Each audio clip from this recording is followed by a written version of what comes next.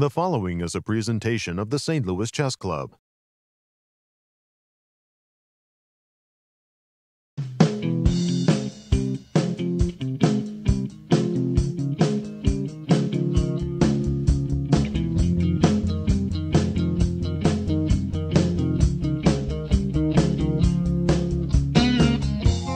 Hello everyone, and thank you for joining us. We are in the championship round for these Summer Chess Classics.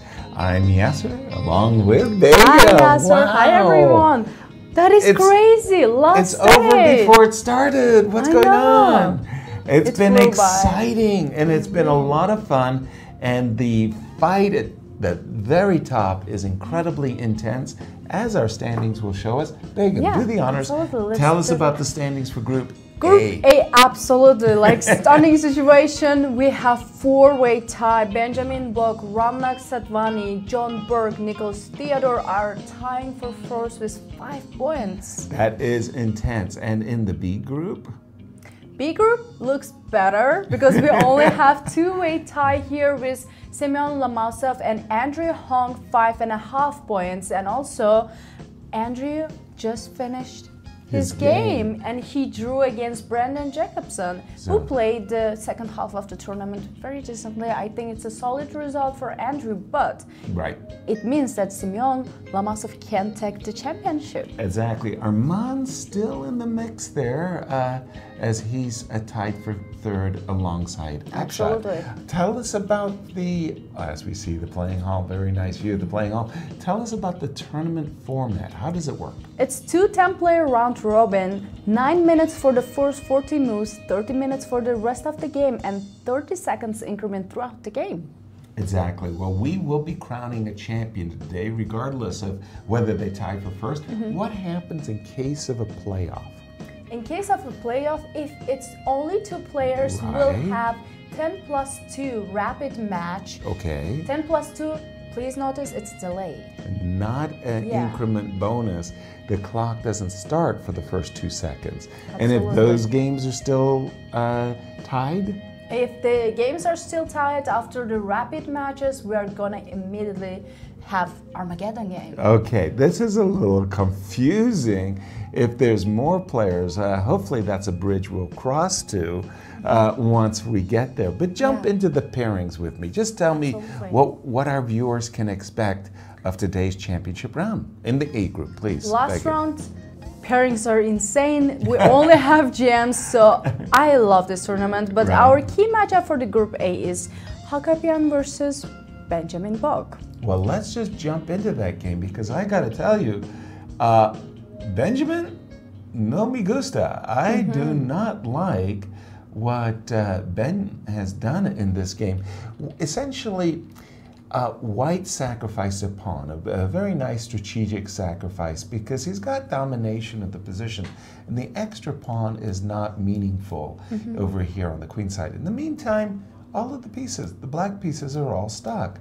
And what Aram did was very nicely, he continued to strengthen his position. It must be strategically winning for White already. Absolutely, yeah. And White, is threatening, you know, either to reposition his queen to go to g6, or to more simply just shake things up on the king side with g4 and h5. So this position, the current game position, I have to tell you, looks, in my eyes, dreadful for one of our tournament leaders. So and for the first time, Aram looks happy. And I don't blame him, because he's got a great situation. And tell us about the pairings in the Group B. Group B, we have important matches today, and as we also mentioned, Andrew Hong made a draw already versus Brandon Jacobson, and key matchup for this round is Lomasov versus Mikaelyan. Mikaelyan, Aram, is just behind Semyon, and then here you can see that it depends what kind of result and who's going to grab the leadership. Semyon have 5.5 points, and then Arman has 5 points, and just behind that. Well, that's interesting. As we take a look at the line score, let's take a look at the position there. it's kind of a very strange looking position to my eyes, because we've got a dragon, not unusual there, with both sides of castle short, but somehow the A file is open. Normally in a dragon, I'm used to seeing the pawns on A7 and B7. Yeah. Kind of hard to open up the A file when the pawn's on A7.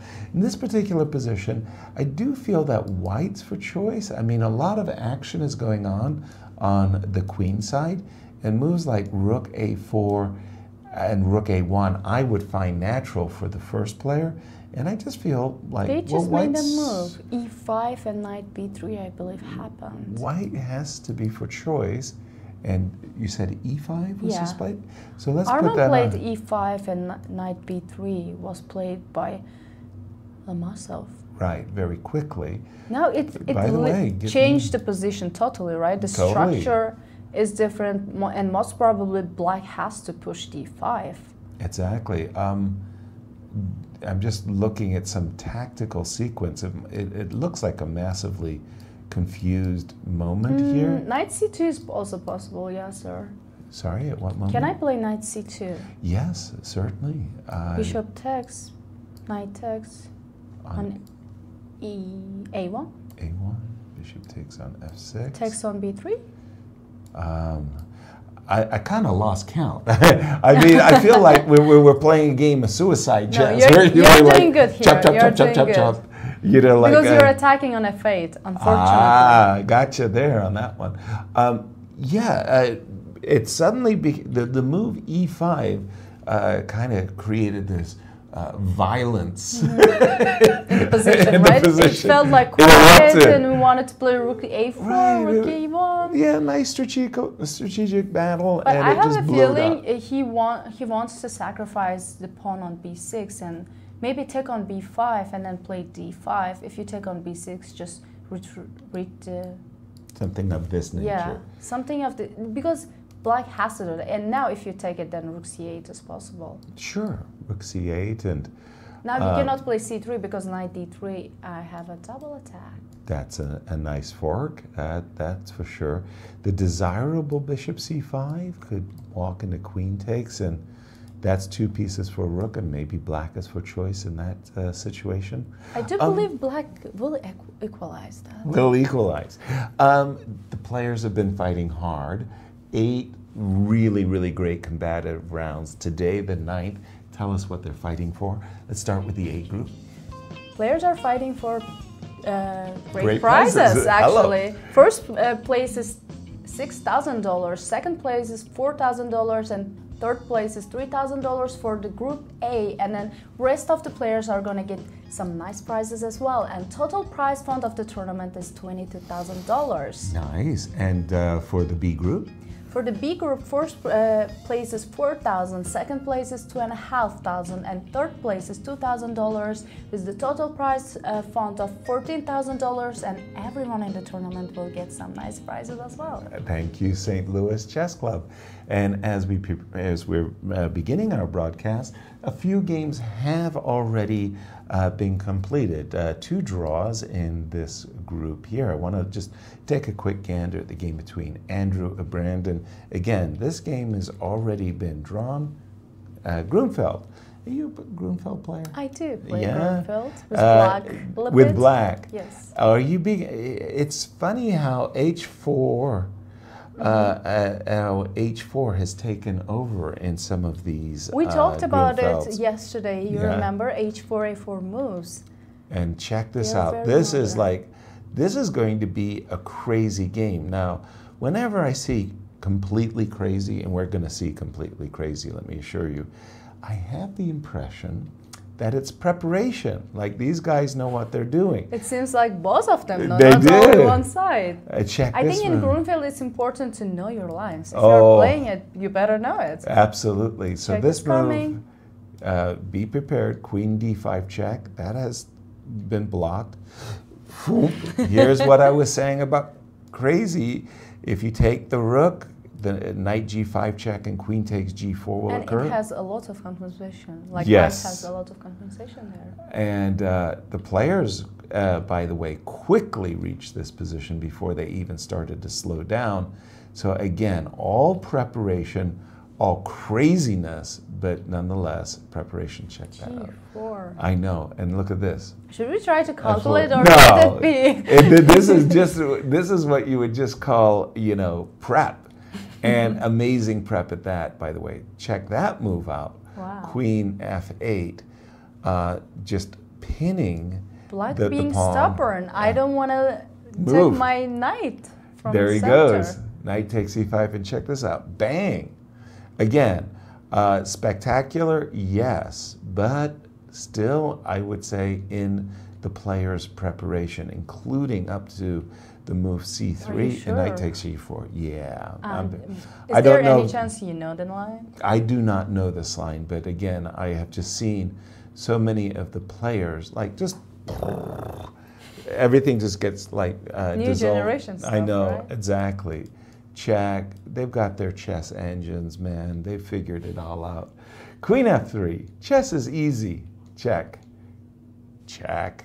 If you take on A6, Rook F8 is coming. That's why you gotta move your king. But that's still a lot of pieces for the queen, right? Absolutely.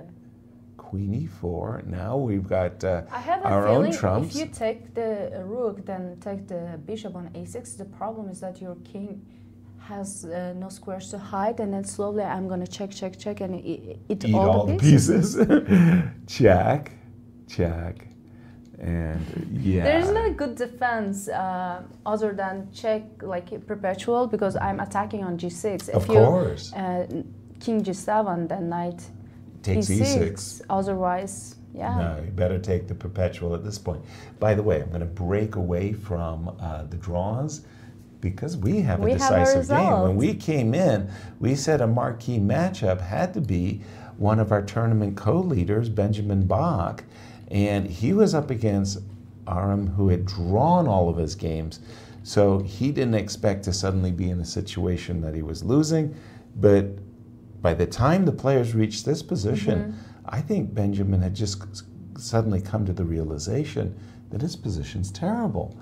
Also, you gotta note that, look at the time, Aram has 1 hour versus 3 minutes. Yeah. It means it was a preparation, deep preparation for a very, very nice preparation by Aram. And for Benjamin, this move smacks of desperation. And unfortunately for Benjamin, there's a beautiful tactical shot right here. You take, giving away the rook.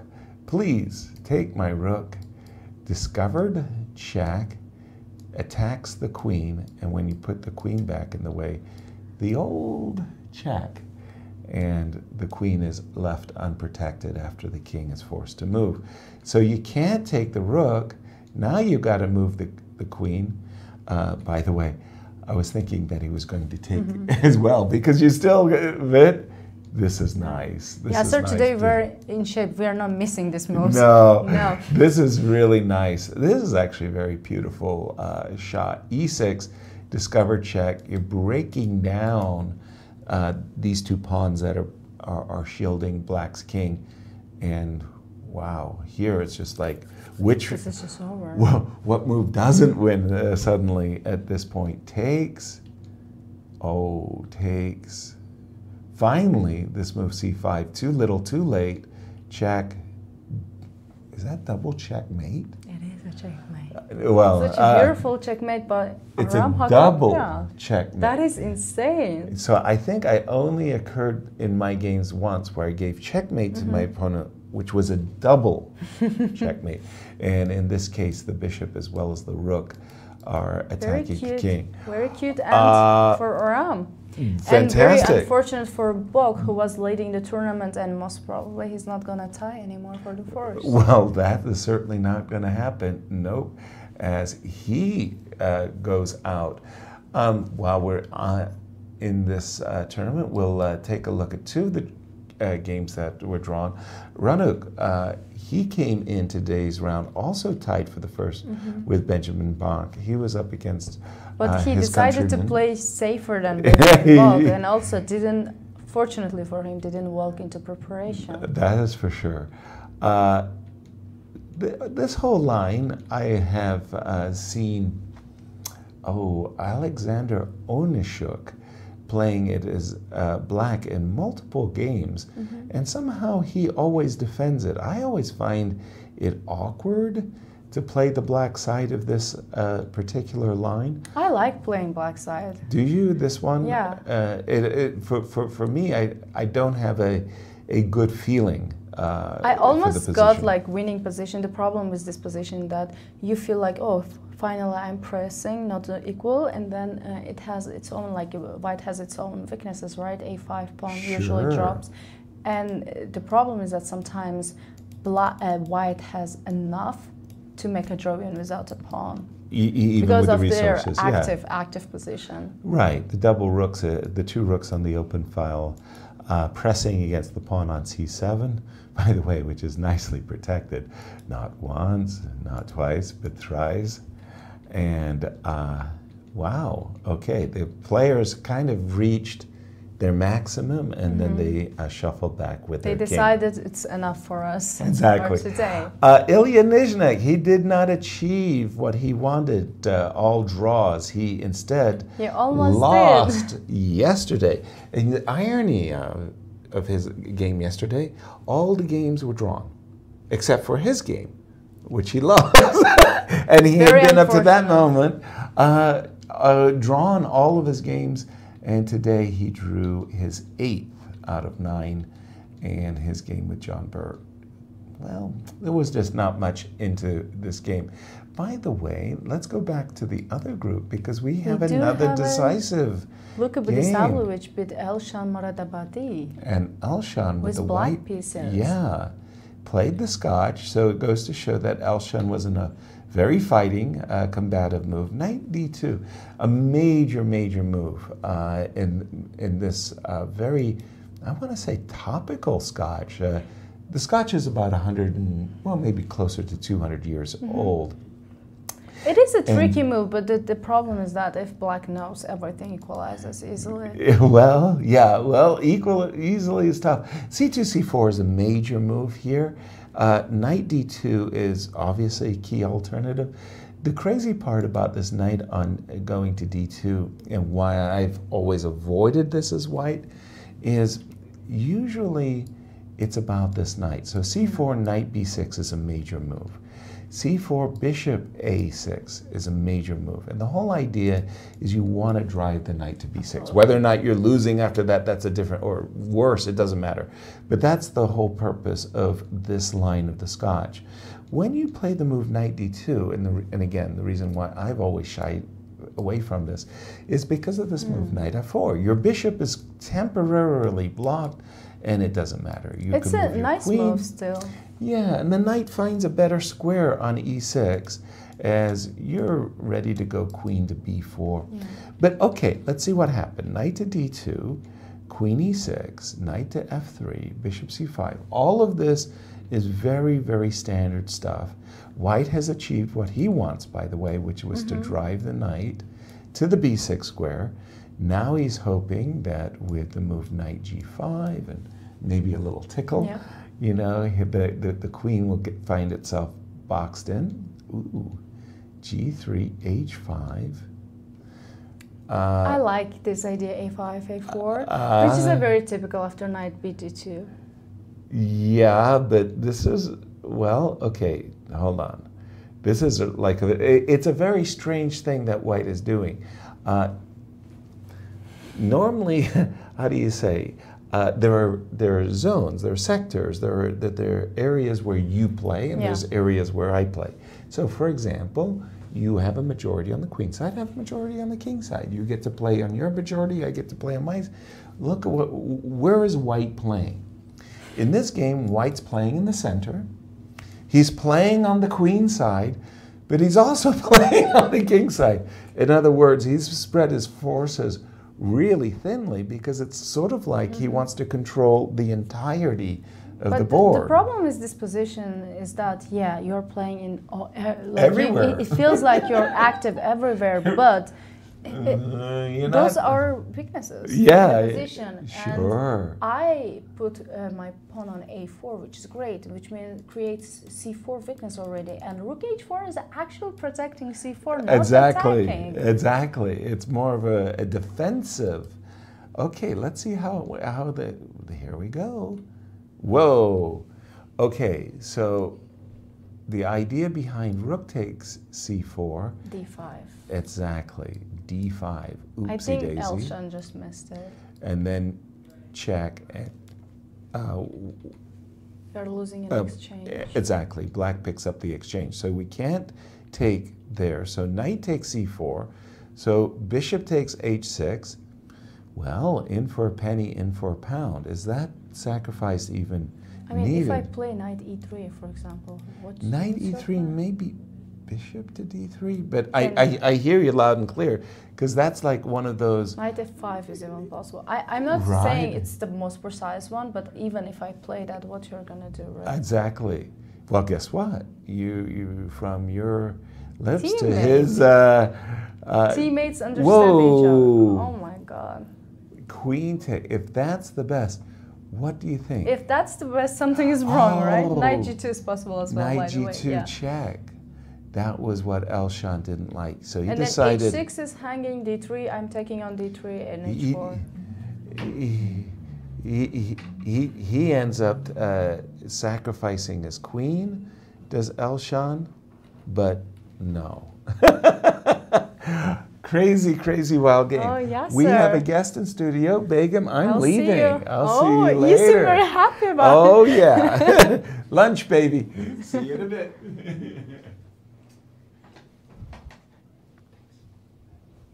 Okay, we're waiting to Luka to show up. Now you can see the players, and we have two more games remaining in Group A. Let's take a look to Akshat's game. It feels like White is doing good. Akshat's king seems very weak, and knight on h5 is great, and queen is attacking. I like Batsuren's position more. Now we have Luka in the studio. Hi! Hi, Begim. How are you doing? Well, doing good after a win. Always Yeah, good finally. It's a good feeling to finish the tournament with a win, right? feeling. Yeah, always good to finish with a win. It's back to 50%. Yeah, and today's game was kind of interesting, and it feels like it was easier. I mean, not necessarily easy. It was a pretty complicated game from the beginning. Can you explain what happens? It feels like this all our theory, well known. No, it's not. I mean, it is probably Queen theory, e6. but not well known, at least not to us, I guess. Like, we were both playing out of head. I don't think he played Queen Scotch. e6. I saw you were spending a lot of time. Was knight d2 a I mean, surprise for you? he doesn't play Scotch at all. So, You didn't prepare at all. yeah. Okay. So then knight d2 it's kind of a rare move, but I do It's obviously a possibility. remember we have some idea like a4, a5, a4 as black. I don't know, I forgot. So my idea was to play queen e6, so I can develop my bishop also and just develop my pieces and then see what happens. Weren't you afraid that you can kind of I don't think like that should let be dangerous f4? because he can never really play knight e4 because pawn is hanging. It's always hanging, right? Yeah, it looked good after bishop c5. I think actually the line goes instead of knight f3 that there is some c4 move here. So like c4, knight b4, and then some like knight f3, queen knight g6. f3, knight d4 I think knight f3, queen g6, but I might be wrong because I didn't really check it today at all. Should I play king d1? Just I actually think that might be the line. yeah. But like, I I'm played some games as well. Oh yeah, like American Cup, right? I'm not sure. Yeah. I'm not I gonna don't tell you. Right? Okay. So So c4. okay, very logical move. It so, feels like yeah. White is doing all the logical moves, and actually White is pushing. And usually, if you put your pawn on h5 and develop your rook, you should be fine in such positions, right? Well, the thing is that I'm pretty fast with my development, and if I can somehow develop attack on his c4 pawn, Yeah. then that's going to be my counterplay, and White can also get in trouble, like what happened in the game, pretty much. Yeah, I was thinking of h5 instead of g3, h5. If you play bishop a6, rook h4, then can you take? I don't What remember would you- exactly what. Maybe d5 or d5 is my idea in most positions. d5. Yeah, it If I feels weird to say- look at the position from White's angle, to be honest. So, okay, if you take, I think endgames are fine for me. Like I can always just take, cd6. It's pretty equalish. Equalish, right? Yeah, like There's no. I can castle. I actually like the position for black even. like all the endgames, because I'm gonna push d5 at some moment. My pieces are active, and he's usually in Scotch, whenever you exchange your queens, you should be fine. It shouldn't be dangerous for me. Absolutely. So he chose to play g3. Yeah, after g3, I was like, I can play bishop a6 first, but then b3, and now a4. I'm not even having any concrete threats now, because even AB bishop c4 is not a threat because my rook is hanging in check. Yeah, so I would need to castle first, and only that even have a minor threat. So like, I felt like a4 should be the best move, because I mean he can still not develop his bishop from f1 obviously, because pawn is hanging. They are behind development for sure. Yeah, exactly. That was my point. And I'm curious, would you consider rook b1? Yeah, rook b1 is actually one of the moves I thought about, but like I usually have maybe bishop a6 first, now b3, and now I have queen g6 as idea. Like I don't know whether I'll play it here. This is hanging, right? Queen e3 probably, and then we play this endgame. Most probably it's the best that white can do, because I felt like after g3 he's already late. Yeah, because you're developing faster, and a4 is a massive threat, bishop a6, and if you're not on time to actually solidify c4 pawn, you should be better. Yeah, what you're saying makes a lot of sense, because endgame with the pawn on e5 seems better for white. Like only if I manage to exchange e-pawn for like pawn c7 or something like that, that's already like equal at least for black. Sounds good. Yeah, h5. I'm mostly waiting for. I thought he's gonna play h5 or. See, this g3 looks weird, right? Isn't it? Like I mean, he wants to play. He has to develop bishop somewhere. So like. Bishop a6. It's pretty logical this in a way. All seems logical, and then it feels like here, white should be fine. I mean, actually, a few moves back. So, yeah, now I have two options. One is to play f5. Yeah. One is to play queen e7. Okay. So queen e7, I have a point of basically my threat. Not yet, but my idea is going to be what happened in the game. But just taking here. Yeah, right? well, f5 is also threatening that, but it's even more concrete. Can I just take it? No, if you take it, I like the endgame a lot. Just take, and then this must be great. Exactly. And or even like just take on f6, because you cannot even defend the c4 pawn. And I should probably play like this, and then my but I like this. piece is stuck here. d5 also coming. But like, I don't remember what I was afraid of exactly here, but there was like. I think I can play g4, isn't it? g4? Yeah, g4 was one option, but then I can take on c4 with both. Maybe it would be better for me to play rook f4 and that was actually rook f4 and now g4. g4, it seems strong. I probably wouldn't take, but like I can also if I take on c4 and he takes on f5, that can get dangerous for me.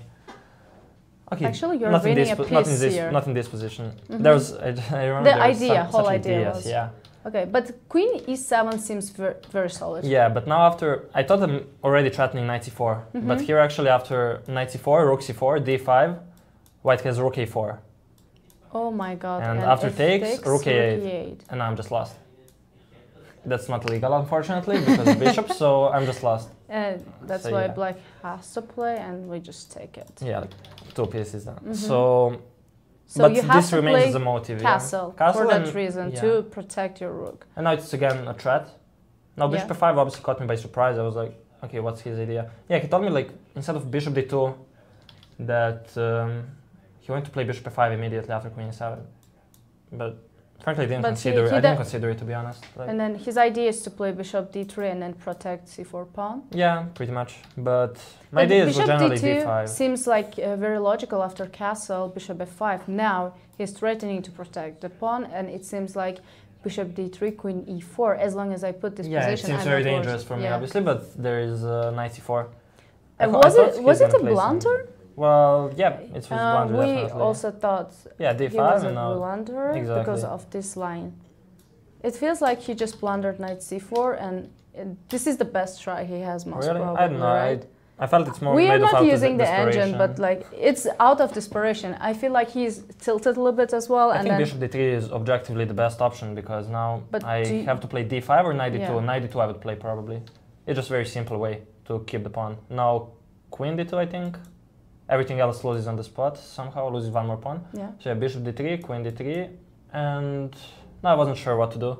But like I'm pawn up, yeah, d6 exactly. I mean, the problem is that king doesn't have any squares. So I'm he already needs one to pawn go up. I'm gonna there. grab another one, and it just Another looks so one. good. It's lost. Yeah. So I don't know. he tried bishop's h6, takes But definitely here. bishop f5 was a blunder, because like Absolutely. after that, if he doesn't So- play bishop f5 but like rook c1, Mm-hmm. that's fine position. Like It's a play. It's a game, right? yeah, I would play some d5. Mm-hmm. So it was a huge blunder by Elshan. Mm-hmm. And how do you feel about the tournament in general, Luka? Well, obviously it didn't start very well as I lost the first 2 games, but managed to bounce back. So I'm happy with my finish. Great. Congratulations and good luck with the rest of your tournaments that's Thanks. coming up. And I know, and good luck. Thanks, Begim. I'll see you soon. So let's check Semyon Lomasov versus Arman Mikaelyan game. It's a very crucial game for Semyon because if he wins the game, he's grabbing the championship. He's grabbing the first place, and so far, I like his position. He seems he's doing fine. It seems he's doing fine. If bishop d6, then rook d8, maybe even e5 is a great move. I like how knight can come to d6, rooks a7 and a1. I have a feeling he's gonna grab the game. This is very grim, I would say, for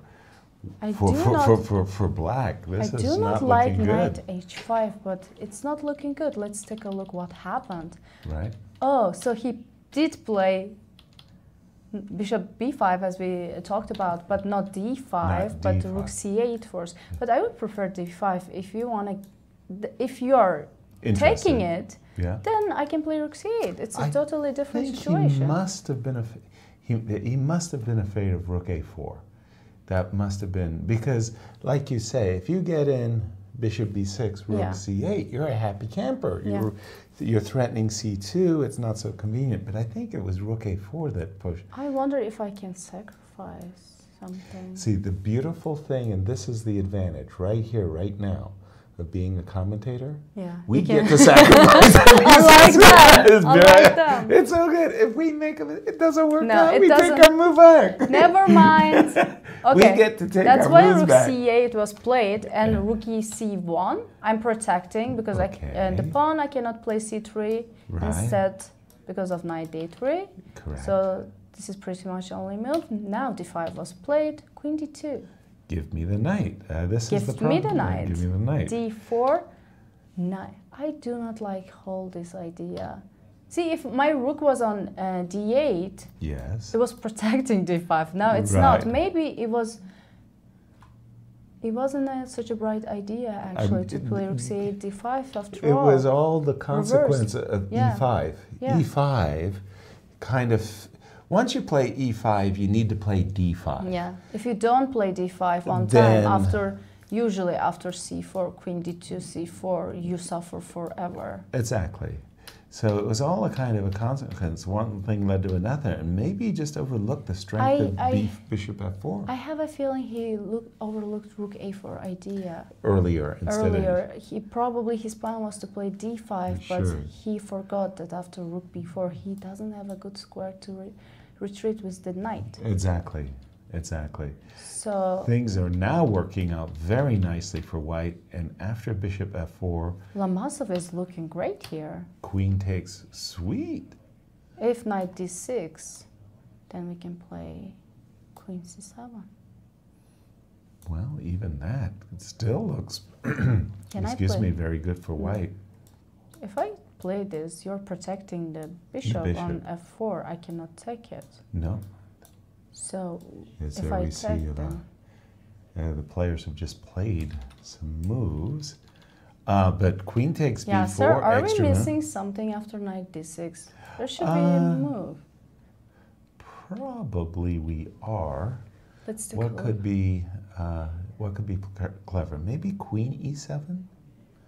So Yes, sir, queen e7. if you take the rook, I Then you're recapture and I protecting got on two pieces. b4. Right.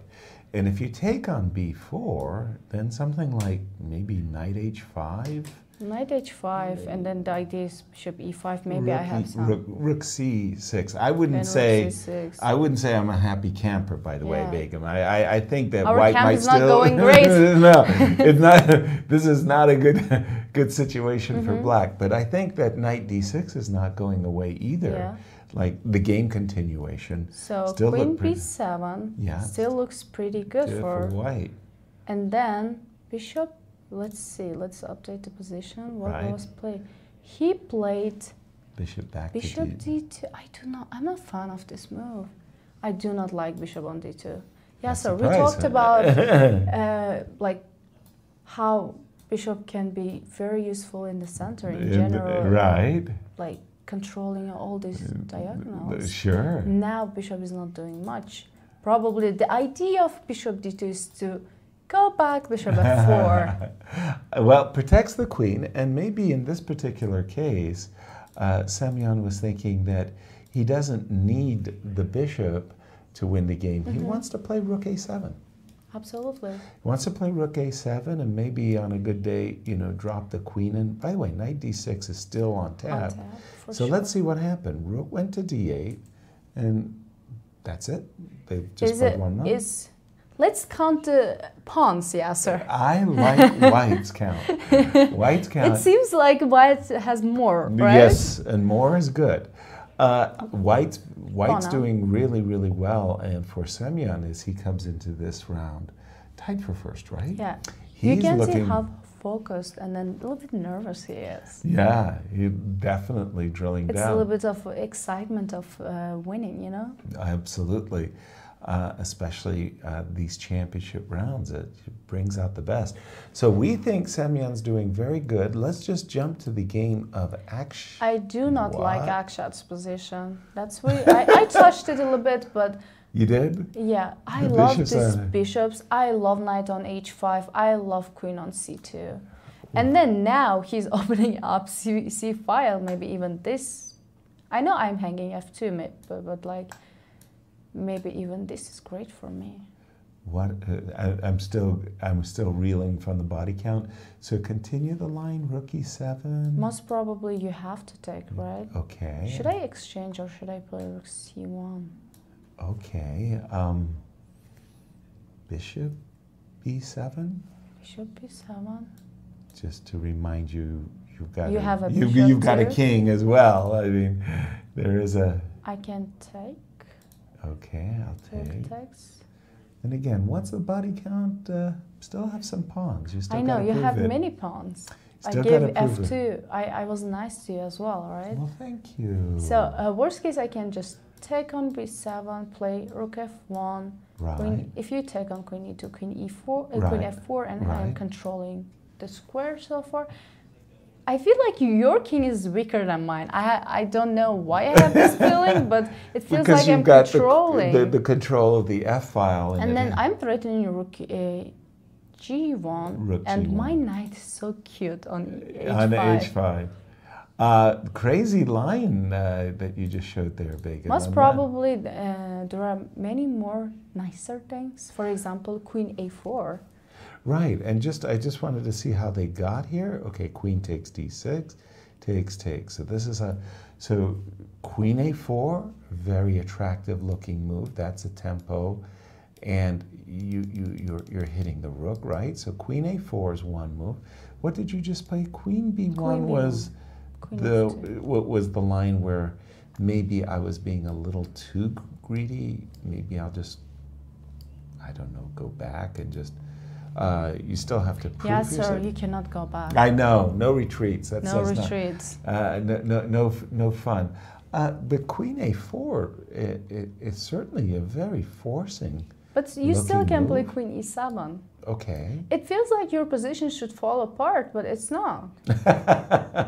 It should. It should. It's not falling apart so far. I don't know. I kind of like.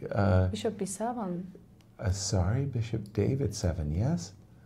And I was going to go Bishop to c6. So in case you take, I wasn't sure if to take with the queen or the rook, but I was kind of some harmonic convergence going on over here that Actually, I have a feeling that bishop on g2 is great, but at the same time, it's kind of... He took on c5. boring. Very boring. We don't want to Boring. see this. We're Queen- not playing for a pawn. A lousy pawn. Oh my Who word. needs the pawn? Well, yeah, that's a good point. Sorry, I'm just doing a refresh. Yes. And he took the pawn, or he did? He took the queen, and It's not been relayed. Sorry, he did take the queen. he You're sure did about take it? the... Yeah, we can Okay. see it on the camera. Choose as well. there. Yeah. And then he just took the pawn. Okay. Apparently, he's a pawn grabber too. Oh, congratulations. We'll make sure he gets his gold card and a membership to the Pawn Grubbers Association, a very stately and very proud association. I'll never be part of it. We are accepting all members, by the way. We're having a golden jubilee. Rook takes c5. Okay, I agree. It may not be everybody's taste, but at the end of the day, maybe white's for choice, because he'll play rook a5. He's got, he's kind of aiming over here. The And knight still, on he has h5. some attack. It's not like if you don't Right. have queens, you cannot attack, right? For example, you cannot activate your rook, like rook b2, Okay. because rook c7 is a threat, and now you cannot play rook e7 because your bishop's on c8 is hanging. Oops. That would be... Otherwise, you're losing your a7 pawn. You're not on time. Yikes. If you do that, Yikes. Yikes. Don't go there. So you're right. Some pressure for white. So white's a happy camper. but I can understand Batsuren's philosophy when it comes to this position. He's like, why should I risk? Right. Let my opponent to find how to defend this position. It's not pleasant. And by the way, Semyon has done precisely what we thought. He put his rook on the 7th rank. We know that's such a marvelous, joyful idea.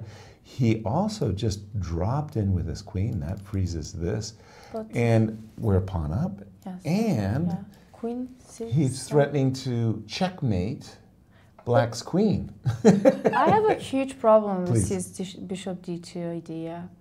Why are you playing bishop d2? He might just be winning the position. That's why. I don't know. Can I play bishop e5? I'm thinking of queen g3, but then you're on time. You're playing queen g5, Bishop right? e5. Now I want to Okay. play bishop e5. It feels like, imagine having this position with white, but your bishop on h2. Well, then Yeah, the queen would be, wouldn't be even like... under guard. Just a second. I'm just having a thought that what is my rook doing on c1? I'm not 100% sure. I like the rook on c1. I'm looking. Okay. May I just ask the question? Check. Check. I think I'm happy to sacrifice my exchange. Yeah, well, guess what? You should be. You're going to have no choice. Can I play knight g3? Yes. My intention was to walk the plank across And just the board. take on e4. Would it work? Knight e4?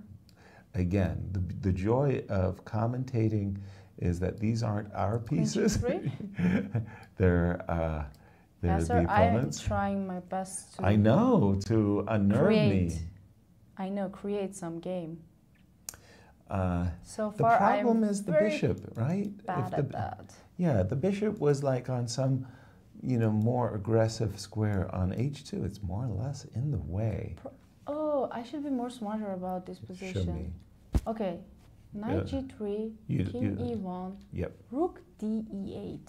Rook David, David e8. Okay. Okay, Queen Yasser f6. is trying to mate me. Knight f5. Checkmate you. Checkmate me.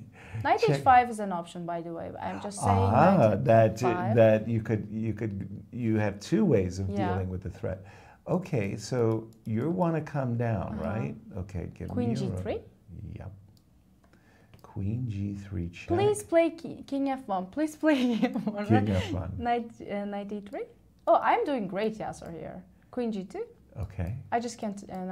I just can't take on f8 probably. To me, Begim, Yeah. this position is a complete mess. I mean, I don't know how we did it, but we achieved I'm trying. success.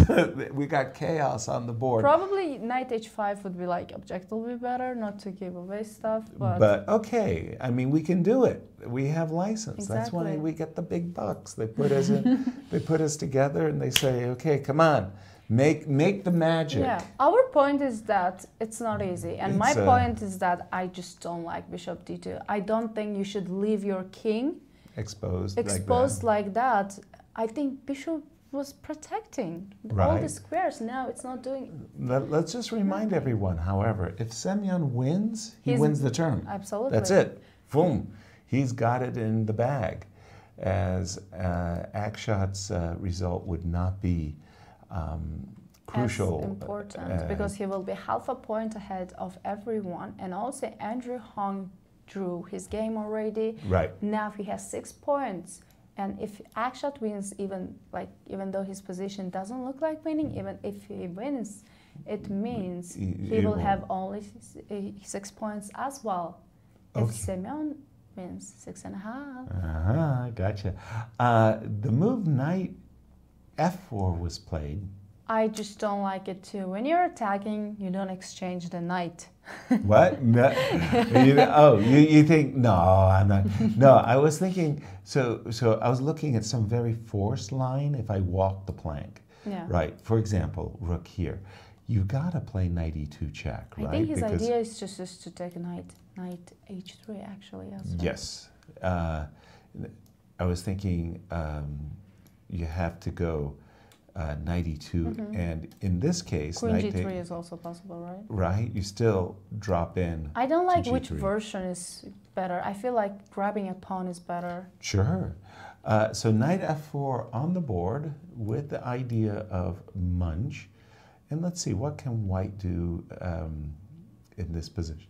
You know, I really despise this idea that the queen may show up on my doorstep, something like queen g3, you know, your knight h3, your knight, knight e2. Sorry, it comes with a threat of You knight showed e2. it, by the way, earlier. Yeah. You forgot. So in that case, sadly, if I'm required to take this, Then c1 is... You literally mentioned, I don't like my rook on c1, right? and I don't like the bishop on h2, but I love the bishop on e5. A moment ago, we had the bishop in this very Yeah. awkward square h2, but the bishop on e5 supporting the queen, that's a big...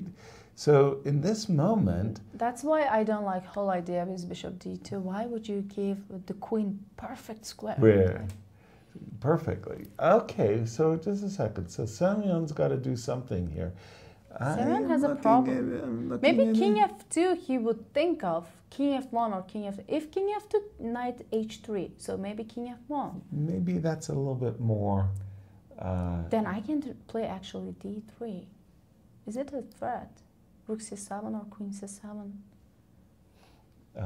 d3, rook c7, or queen c7. There is this Yeah, guy b2 hanging. is hanging. But This f4 guy is is hanging. hanging. I can play It's a knight mess. d- It's It is. another mess. It's another mess. But I do believe we should consider after king f1 with different moves, Yasser. I should have some moves here. Well, king f1 is designed to stop the fork as well as to lessen the impact. A move like knight takes h3 doesn't come with check, and maybe I could then trade the queens. He played, it looks Rook like rook f1. f1. Oh, Okay, that's a very... I like king f1 for some reason. I know, it was like, but okay, he's saying, if you go check, I'll go king f2. Oh boy. He's bringing his rook into defense. into the defense, yeah? Rook to f1. But here, black, I don't know. Bishop He's to offering e5. a draw, by the way. Why? Like, because rook f1 is a draw offer. If you take Is on it? h3, I take queen g3, queen h3, it's a draw. That is for sure, and I maybe do- even more. Probably he's not intending to capture, but But I do not believe in this not intending the capture thing. why Anna. Your knight's trapped. Knight takes h3, Not king really. h1. It's not? Sorry. Why Not isn't it really. trapped? Because it's my move. Yes. Let me think. Let me think. Knight takes h3, king h1. If I return to f4, your idea is to play queen c7? Possibly, and also possibly rook b7, because b7? remember, you're probably going to have to play queen e5 regardless. No, most probably I will go queen c8. What? Or queen e, queen c8. I'll try. Oh, never mind. Yasser, never Well, mind. I mean, is this your idea? Maybe. But it's not that great idea. You could play knight d6 first. True. That wouldn't work after knight d6. Then you're going to have to sacrifice an exchange. It's a mess. It's still one of those things where you... Oh, I'm not sacrificing my... Your b7 signing. Yes. It's still a complete mess going on in this game. Let's just check in on the other tournament just to see what's happened in that. Again, Benjamin Bach went down to defeat, but Nikolas is in the driver's seat. If he were to win this game, no playoff. No playoff. Knight h5. And after the move g6, we are in a situation where, my gosh, I'm just looking. These bishops are going to be so powerful. Must be winning for white, right? Come on. It must be. This is so good. Both of the players are great when it comes to messy positions. Yeah, they like it. Nicholas loves, he always tries to find some tricks, and then as we saw Pranav, even though he's only 16, he loves to play and all these tactics. He's a very gifted player as well. So I feel like it's far from over, even though it seems like white is crushing. It does at the moment. This whole queen side, obviously white loved to put his queen on f6. So anything like this is something... This is over. Yeah, I would really feel like I cannot afford to play this way. But if I don't take on d5, okay, go ahead, crush me. Just kill me. I mean, take it, right? Yeah. Okay. So, I mean, I'm closing my eyes. I'm not looking at my king. Queen f2 should be enough. Queen f2, because you want to go here, right? Yeah. Ooh. I wanted to use this pawn as a distraction. It's okay, yes, or you yeah. can. I can take on like b2 as well. On grabbing b2? Oh, the pawns. No. Definitely. Here you trade and queen f6, right? Yes. Oof. It's also bad. As you mentioned, you hate pins, but it's like, it's not a pin, but you cannot really get out of it, right? Okay, so knight takes. Do you take? Yeah. Okay. So at least in this case, it's really awful. Rook b1, rook d1, I'm sorry. Rook David 1. David 1. Okay. I have no trickies C4 here. is a threat. I don't think you have a... Yeah, I mean, everything that I'm doing, I'm basing upon some use. I want to get some use out of this pawn on b2. It feels like Nico is very close to win the tournament. Could be. That's what I thought as we were coming into this game. That let me just refresh my board as Mishra and Dariusz are playing. And he has taken the pawn, so he is inviting the line that we rejected. Takes. And how much time I wonder players have, because it seems like Nico is trying to find a move quickly. From the clock. It's not on our boards. Yeah, let's refresh it so we can see. No. I don't see the time on the boards either. That is upsetting. We don't have the time. But look how nervous Nico is. Like, yeah, well, you can see. Okay, he's looking at the most direct. Rook takes, knight takes, rook to d1.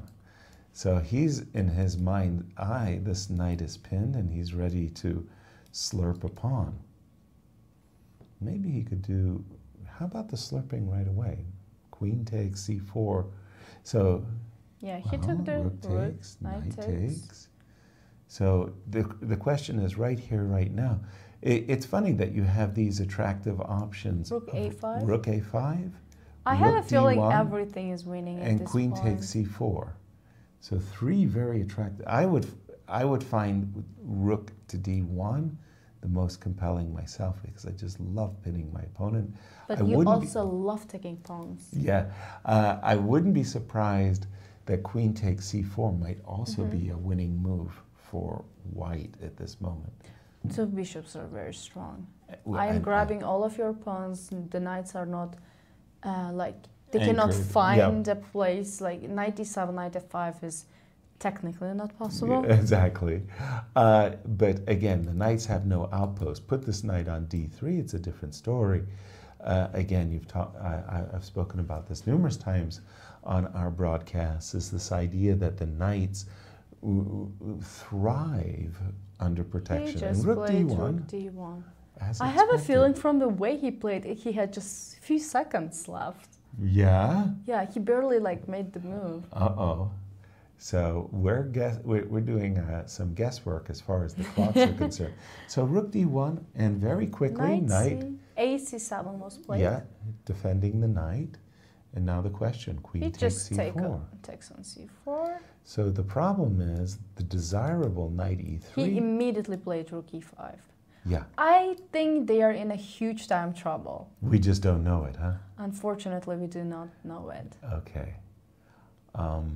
Both seem very focused, and rook e5 actually is a great try. Sure, you've got to defend the knight.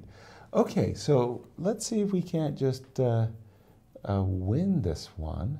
Can we play bishop f4 or queen d4? That was a question for me. I was wondering, should I provoke f6 and then play bishop f4? Or we can play queen c4 back, by the way.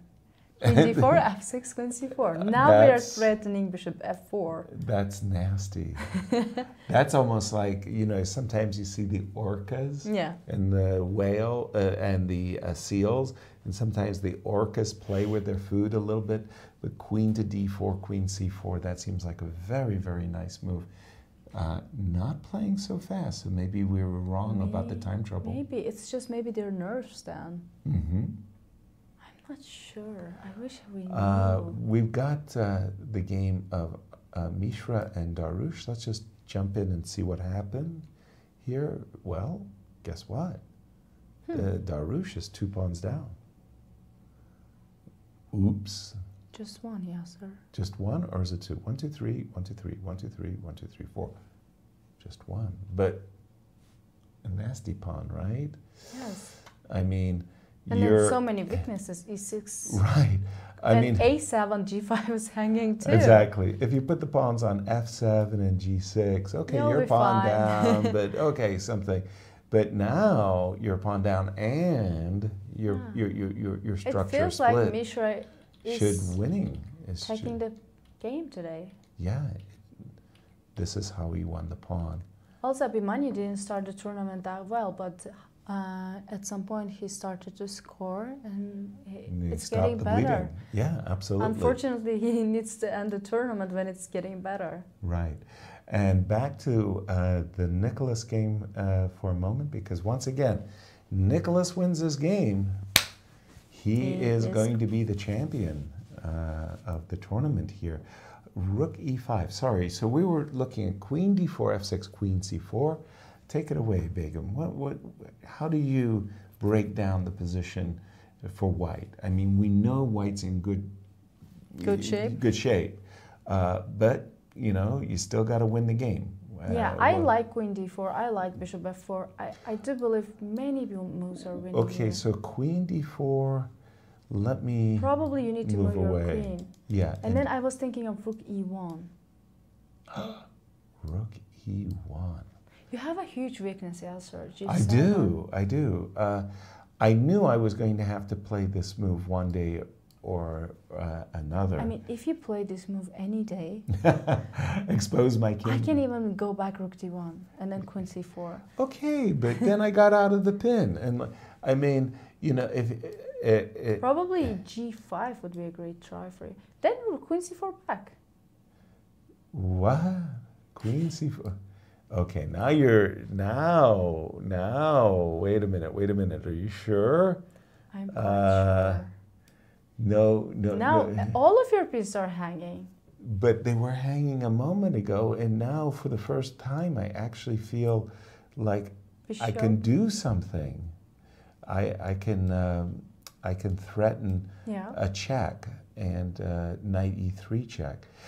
We let it go. We let it slip away. And what happened in the game? Oh, sorry. Let me just refresh. Because he played rook e5. Queen d4 was played. I can see the queen on the dark square. Okay. Queen d4, queen e7 was played most probably. So we're not that bad, Yasser. No. And then interesting moves are coming. Queen a7 is a very interesting move. And what was that line once again? If we go rook f6. So I can take this with a check, right? Yeah. That looks nasty. That looks winning. That looks winning. Because knight takes, that's the pin. Takes rook e7, but g5 doesn't give anything because of the check on g7. Yeah, that's just great for white, of course. Okay, so Nikolas is playing rook e1. We're not getting an update from us. Oops, excuse me. Nikolas is looking at his opponent saying, what do you want to do? So we think from the camera, Queen d4, queen e7, rook e1 was played. On the board. f6, bishop d5 is immediate. Why didn't I play bishop d5 again? What was my move? I think you oh played my god, I got d1. obsessed with this queen c4 idea. Yeah, I mean, you were like the orca there. Enjoying the food so much, you forgot to eat. Yeah, we just were talking about f6, this queen c4 idea. Yeah, right. Bishop d5 is just winning. Exactly. Bishop e5. Bishop d5, rook d5, rook e7, rook d4, and rook c7 is just winning a piece. Exactly. But probably g5 is the move to try to play rook d2, rook b2 to create some play. Piece is a piece. Piece is a piece. I agree on that. You know that great line from Michael Tal? So Bobby Fischer was being contemptuous. He played a move. He played f6. He did what? He did play How come we're not f6. getting an update? Queen d4. Queen e7, rook e1, f6. Nikolas is about to take on d5. He will never miss such moves. Yep. Okay. As we think bishop takes d5 check and is on Nikolas the is board. most probably winning the tournament. And we have another guest as, well, the man who couldn't be defeated, Aram. We're going to see you later. Bye. See you. Bye. As I get Aram all set up. He played against Benjamin Bach and won a really nice game. We're getting set up in studio here as we're not getting updated on that game of Nikolas, which could very easily decide the tournament. Hi. Hey. Nice. Well done. I mean, you spoiled, in the words of Anish Giri, a nearly perfect result. Yeah, I know. I know that people wanted me to make the last draw as well, but no, the game went really well for me, so. Yeah, absolutely. I mean, saving your best for last, this championship round, we thought that you won a really wonderful game. Go ahead and take us through it. What happened? Sure. Yeah. So, I usually never play Catalan, but I know a lot about it, as every single GM. Has to. It seems these days everybody plays. Right? Yeah. So this line is very common nowadays, and I think I played the same against Abhi Mishra. Okay. The same structure actually. So all this is very common. A3, and yeah, I had the same game till this point. Yeah. I went knight bd7, which I believe is the best move here for black, just to because if white takes on c6, you kind of we are like welcome. Yes, exactly. Because that's the weakness in our position. Yeah. Yeah. And you kind of in the game, a very funny thing happened to Benjamin. He kept the weakness the whole time. He just defended it, and then he had no play. Yeah, exactly. That's the whole point of this structure. And before the game, I was thinking that if I go to this position, it would be a good choice because Benjamin is known as someone who is always in time trouble. Yes. So I can easily keep playing and kind of torture him. Him here. Yeah. We came into studio round about this part, and I'm a pawn grabber. I love being up a pawn. This is not one of my first loves. This is a position which I actually really kind of despise for black because he's so inactive. Exactly. And you can kind of, in a sense, just what you did, you measured your opponent. I think a lot of people can really learn from your approach. Drive the knight away. Drive the knight away. Get the knight out of there. Yeah. But all you're doing is, and we do have Theodore, our congratulations, Nikolas, has won the game and won the tournament. But the move e2, e4 is giving black everything he wants. Suddenly he does have a counterplay. So I really loved your patient approach, e3. And maybe you'll agree or disagree with me. Well, to be honest, the moment when I went knight b4, I did know that knight b4 is not a bad move.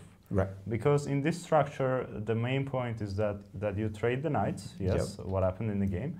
And my whole point is that now I want to go bishop e4, and let's say at some point h5. And this, bishop b1, and then queen gets to the h7 square. Exactly. So, and black cannot really stop it.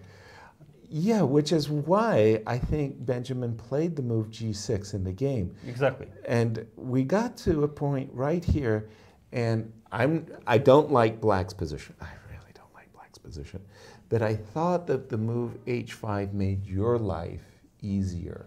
Because in a sense, he gave you the g5 square and you leveraged that square, you used it. Had he played king g7, had you worked out at this point what your breakthrough might be? Well, I was hoping for g4, g5, and f4 is always a move at some point. So, I mean, I have a free play. I can decide what I want to do. Exactly, whether you include rook h1. Yeah. Lovely. And in the game, it was it was quite the blow. I was actually hoping for h5 because now I want to go this rook g5 idea. And I think instead of king g7, I think he had to try this. And after rook g5, like c5. Although I know that this doesn't work, but I think it's just so bad, and with no time, he had to do something. Exactly. Because after king g7, I just go rook g5, and the next rook comes as well to c5. Right. And the attack is just deadly. Yeah. Yeah. It really was a nice tactical finish at the end. I really liked this touch. Yeah, I mean, I did see that e5. I did see that e5 was possible to make, but you'd already ruled it out as we enjoyed the very and the h6 after queen f6. Exactly, we enjoyed that nice little tactic. Aram, like I said, you saved your best chess for the very last game. You're thinking, why isn't it double round robin? Now I'm ready. Now I'm in the form. How did you like it? St. Louis nice? Yeah, St. Louis is always nice. I had 5 black games and 4 white, so definitely finishing with +1 is not a bad result. Exactly. And I did not lose a single game, so definitely I'm happy with the result. Feeling good. Thank you. Good luck in your career. Thank very you. Nice, very nice. As we do have a tournament winner, as Nikolas, like I said, has won his game, won the round. We think that Mishra will also, with this extra pawn, also likely win. Begim, it's incredibly eventful. And by the way, as we just... The position completely changed, apparently. Let's take a look. Everything has changed. When we left this, again, if Semyon wins this game, that's his first prize that you've been telling us about all of these days. First is first. He played rook f1, and then he just went back, knight e6. Why would you do that? f4, and white said, no more attack. No more attack. What are you doing? His queen is not bouncing to the g3 square. Knight e4, and wow. Well, white just don't like what black did to their position in 2 moves, basically. White has achieved just about everything he possibly could. This last move, queen, it's been working for 1,500 years. Went ahead material, trade. So this move, give me your rook, give me this, kind of just anything that forces a trade. Like if I can get you to do this, my next move is rook b6, and that's 2 pawns. I just don't understand move knight e6. For me, it doesn't make sense.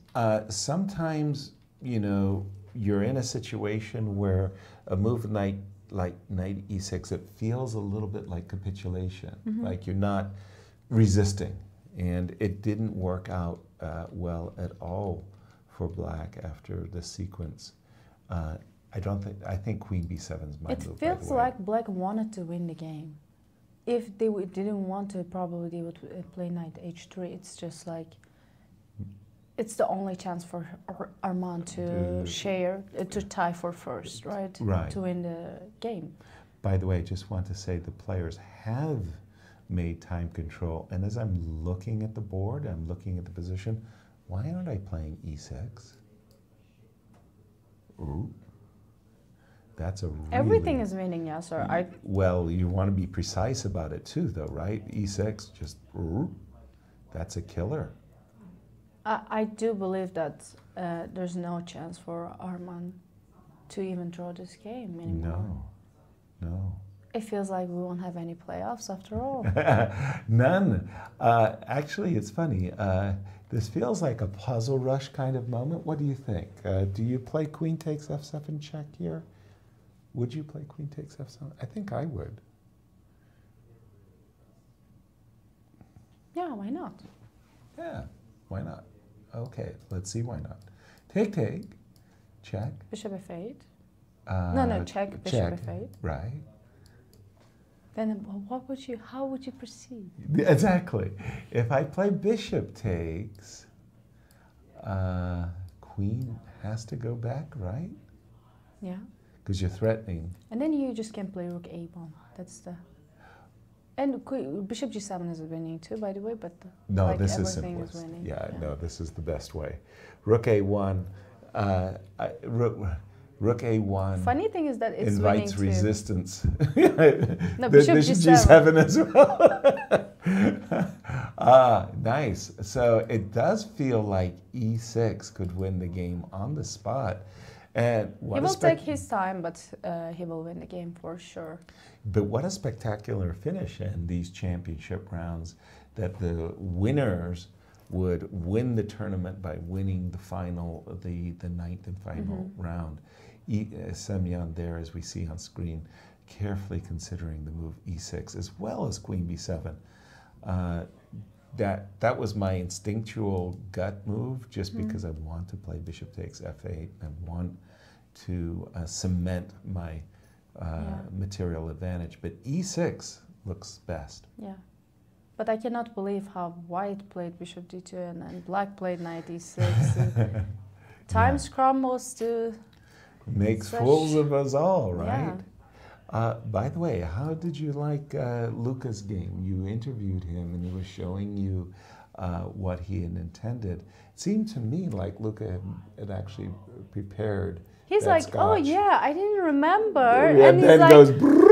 After a moment, he's like, yeah, actually, you can play a queen. I think queen g6, knight f4 is a line, and this. I'm like, interesting. Right, you can't remember. You cannot remember, and he was like asking me, yeah, but you have a game there, right? I'm like, I'm not telling you. Oh, he knew your game. He was like, yeah, probably the American Cup, right? I'm like, I'm not telling you. Oh my goodness. And of course he knows, he's my teammate. Right, okay, so there you go. We do have quite a number of results. Once again, Nikolas has won the tournament, and he did it in a spectacular fashion right here. This very nice moment. It was like everything came together for white. After the move, knight takes, rook takes, knight takes, rook to d1, pins the knight to the queen. If the knight moves, there and goes it was the a queen. very smooth game by Nikolas today. He decided to just to destroy his opponent, basically. Well, in fact, because Nikolas is actually here, he's going to tell us how he won the tournament. Absolutely.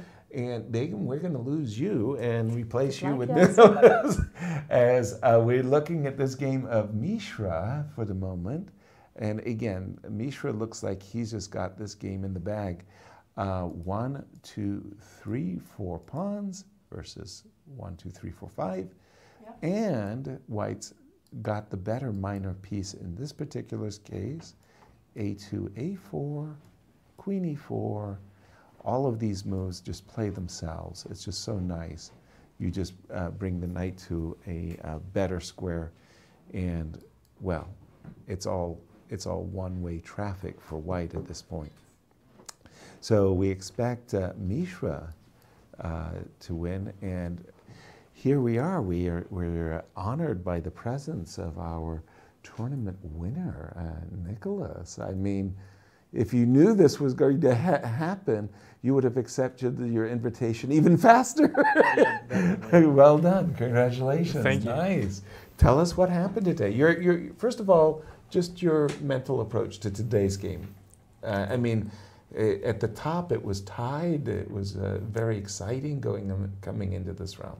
Yeah, well, first of all, I wasn't expecting to win clear first because there was a 4-way tie right going into the last round. But yeah, I mean, I sort of expected this line by my opponent. Okay. Tell us when things got dicey or good. A2, A3, all standard? I guess D5 is the main move, but A3 is a... Oop, that was my bad. Ooh, sorry. I did something incredibly wrong. My apologies there. Where are we?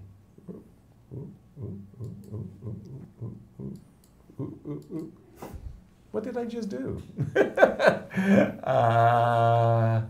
I did something really wrong. Did you see what I did? I'm not sure. I did something really wrong. I clicked. Not even sure what I clicked. Maybe a previous round. I think we're in the previous round. There we go. Here we go. Okay, perfect. That was really crazy. I mean, normally I make a mistake with the mouse. It's because I went, 5 moves deep. Not that I went 4 rounds previous.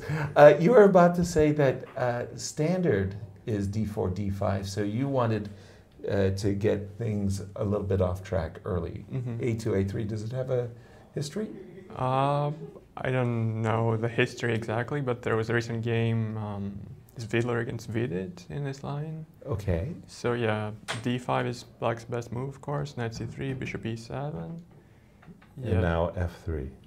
So you want to sacrifice this pawn because you think that the dynamics that you get from having the central pawn duo and, a freer play. Yeah, so taking on C4 is not great already, I think. The main line is Knight F3, castle, castle, H6. Castle, castle, yeah. Castle, castle, H6, yeah. Yeah, now Svidler played Knight H4, which is pretty interesting. And the game goes on, but D takes C4 by him is pretty ambitious, I suppose. Okay.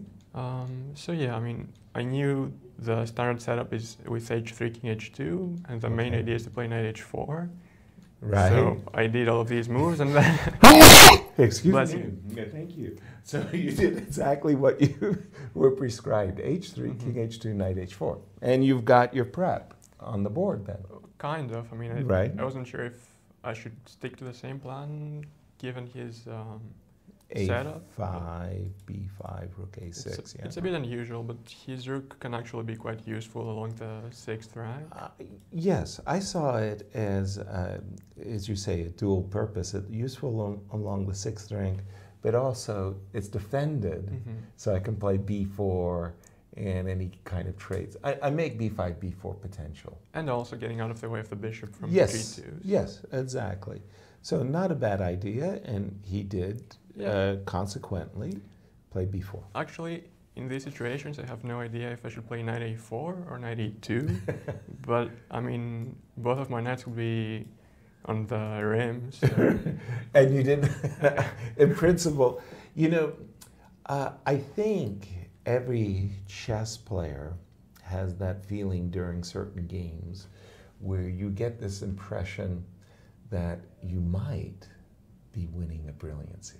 You might be winning a brilliancy, like, and you know, some chess authors will use your game as a brilliant, or conversely, the worst, you might be losing a brilliancy, and then you're going to play to move 60, so they don't put it, and then they're going to show an example of this idiot who played in St. Louis. He puts his knight on a4 and h4, and you didn't want to allow that. I mean, it felt more natural to keep my knight closer to the action, like inside. and not to be the topic of discussion in the chapter on how to lose on chess, right? Knight e2. Okay, so you're a pawn down, but once again, Black's got issues, right? He still has to deal with this. I notice also, by the way, you weren't anxious. Well, are you anxious to play knight f5? He's trying to undermine my center for the time being, so it didn't. I mean, I kind of have to play e5, I thought, because if I go d5, then he gets a blockade on the dark squares with the bishop d6, probably. Okay. And he has some knight g4 ideas. So. Okay. Okay. Because in the game, I thought it was. I don't know if this was the moment, so forgive me. Can he sacrifice a piece? Yeah, I briefly considered that option, but then just take, and then probably take on b4 as well. Okay, a, b, yeah. Take, yeah, and... I said trade. Okay. I pause for just a moment, because I'm not 100% sure how am I supposed to recapture, but okay. The knight. Yeah, and then what's the body count? I do have 3 pawns, right? Yeah, and then I thought I could play knight f4, for example. Okay. Wow. You know, I can resist anything except temptation. Every fiber of my being. But okay, d4 is hanging. The reason I said this is because in the game, it kind of felt a little bit one-way traffic. Yeah, you could have changed and then I'm sitting there saying, would the piece sacrifice have thrown you off kilter? Because in the game, I already started to really warm up to your position here. I think here you started feeling good too. It definitely looked nice for white. Right. But actually, you know... You're not sure. Scoring the full point wasn't that easy. It never is. Yeah. That's the problem, right? Knight f4, but again, you know, these guys kind of feel like they're stuck in mud a little bit, and these guys look like they're, you know, potentially playing. Okay, it went bishop g5. The moment he played g6, I thought something was wrong. Now it felt like, yeah. Yeah, I spent probably about half an hour on knight h5 to induce g6. Right. But it looked a bit strange to just provoke g6 and just lose a tempo like that. Right. So. Because it just felt that Black's position got too loose. And tell me when you think he made a mistake or when it was Yeah, so gone. here, I'm not sure if he missed that after knight d5 have rook d4, or because otherwise my pawns just look a little menacing. target. Or I mean, yeah. So rook e8, I was kind of expecting this move. Okay. Yeah, and then another decision was whether I should play queen f3 or queen f1. Right. And you decided on queen f1 because yeah, also keeping an eye on c4 and f7. But you know, with queen f3, I can triple on the f file if I remove my bishop from c1. So right. Again, much like knight a4, knight e2, I wasn't sure which one to go for. Exactly. It's terrible. You can sit there at the board and you can make these compelling arguments for queen f3, and you know, like you just said, triple, and then do you mentally flip a coin, or did you just kind of come to the conclusion that actually queen was better on f1? It looked better to have the bishop open, and yeah, I keeping an eye on c4 as well, so yeah, it can't be that bad. Right. Again, just tell me when you think life was just terrible. Because here, again, it just felt like to us, we were looking for forcing wins at this point. We weren't even, we didn't think there was a way for black to resist. In the game, there wasn't resistance either. Did you see any way for him to resist? I missed this rook e5 move, actually, because I thought I had bishop f4 when I went for this line, just waiting, but he has some tricks with rook f5 probably, and bishop c7, queen c7. Okay. And then if I take, he has some rook f2 check, and it's not great. Not what you wanted, exactly. So you had more or less gotten here in your mind, and you thought bishop f4, but then you found in the game this nice switch that you did have, queen d4. Probably he should have tried f6. Okay. I think and then we wanted bishop f4. Not sure. I was also looking at queen c5. Yeah, queen c4, queen c5. And he's sort of holding on for now, but it's very, very loose. Yeah, Begim and I, anytime we got the rook to e2, we were unhappy. We thought that somehow, I was starting queen f8 with queen c5. Oh, sorry, you were certain. Yes. Apologies. So yeah, that was a sneaky move. Okay, that's a sneaky move. You got me there, no question. So queen d4, queen e7, nice move, rook e1. And you're just losing a piece at this point. Exactly. And we weren't sure. We were guessing. What was the times towards the end? Were you both in a little time trouble? Yeah, we both had 1 minute for 10 moves or so. Right. We couldn't see from our monitors. And yeah. I mean, the way he played in the end also made it easier. I thought he could have taken on d5 with a knight. Just right here? Yeah. Knight d5, queen d5. Rook d5, rook e7, rook h5, sort of trying to hold on. Yes. I mean, it's completely losing, but at least he has a better version than the game, right? Yeah, it's still losing for sure, but what you got in the game, rook g7. Champion. It sounds good, huh? Pretty good. Have you already got your speech prepared for tonight's? Is there going to be a speech? Oh yeah. Oh, big Ray. Oh yeah. You're required. You win tournaments. You got to give a speech. You got to thank the commentators first and foremost. Your trainers, your family. But no, seriously, it feels good. It's a nice tournament, right? Yeah, definitely. What's next on your agenda? I'm playing a tournament in Silicon Valley. Really? Yeah, it's going out in to about Palo Alto. 3 weeks. Yeah, what's the tournament? It's by Robin, a Swiss. Just a Swiss. Okay. So yeah, I'm excited for that. And it's also the first time I crossed 2600. So ooh.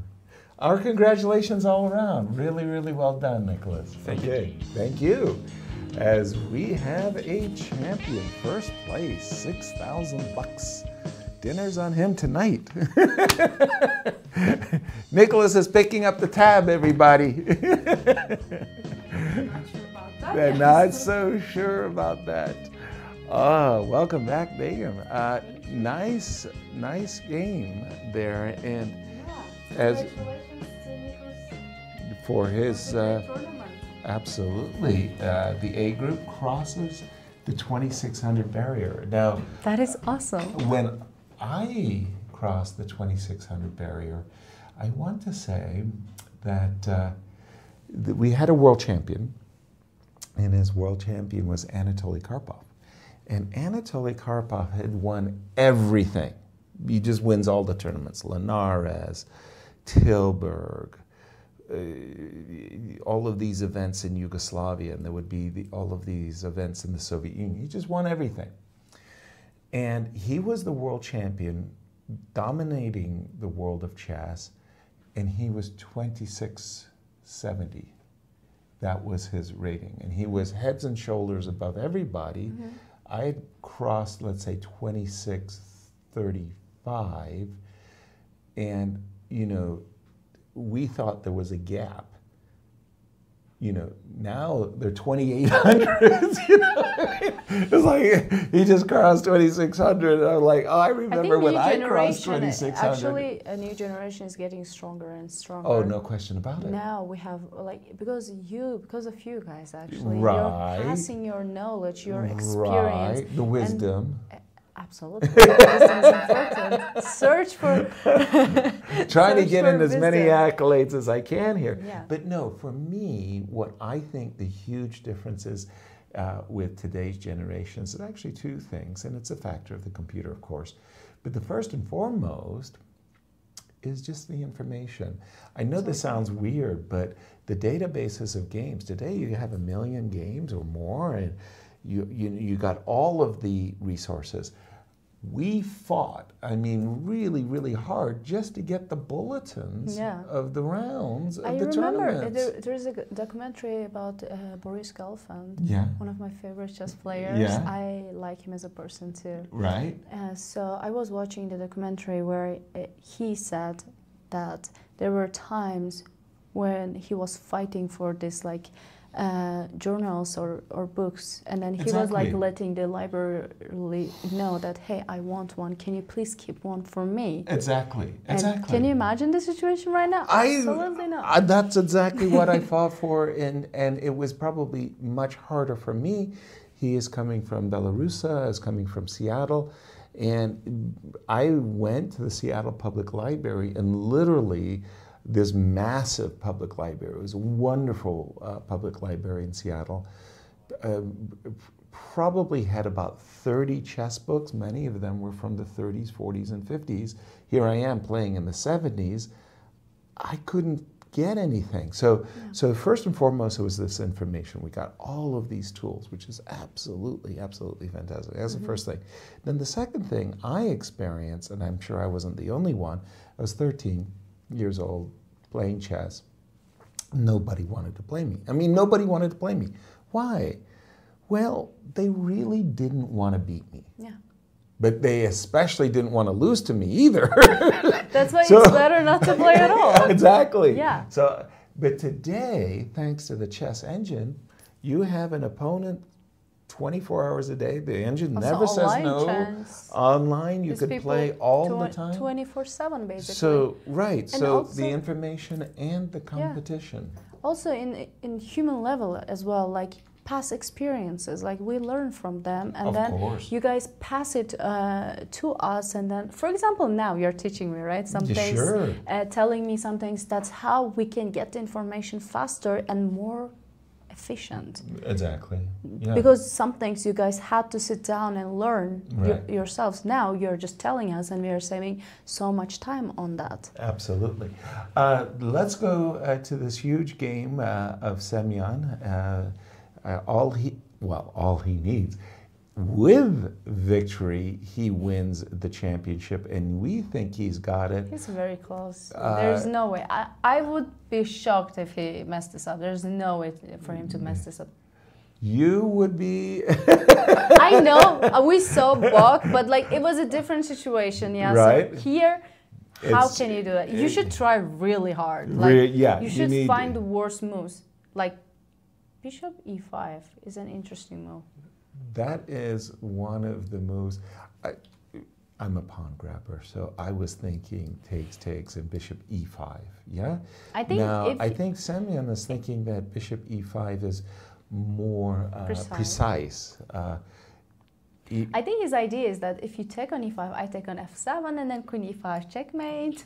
Yeah, that's exactly right. That he definitely has that intermezzo. Weird.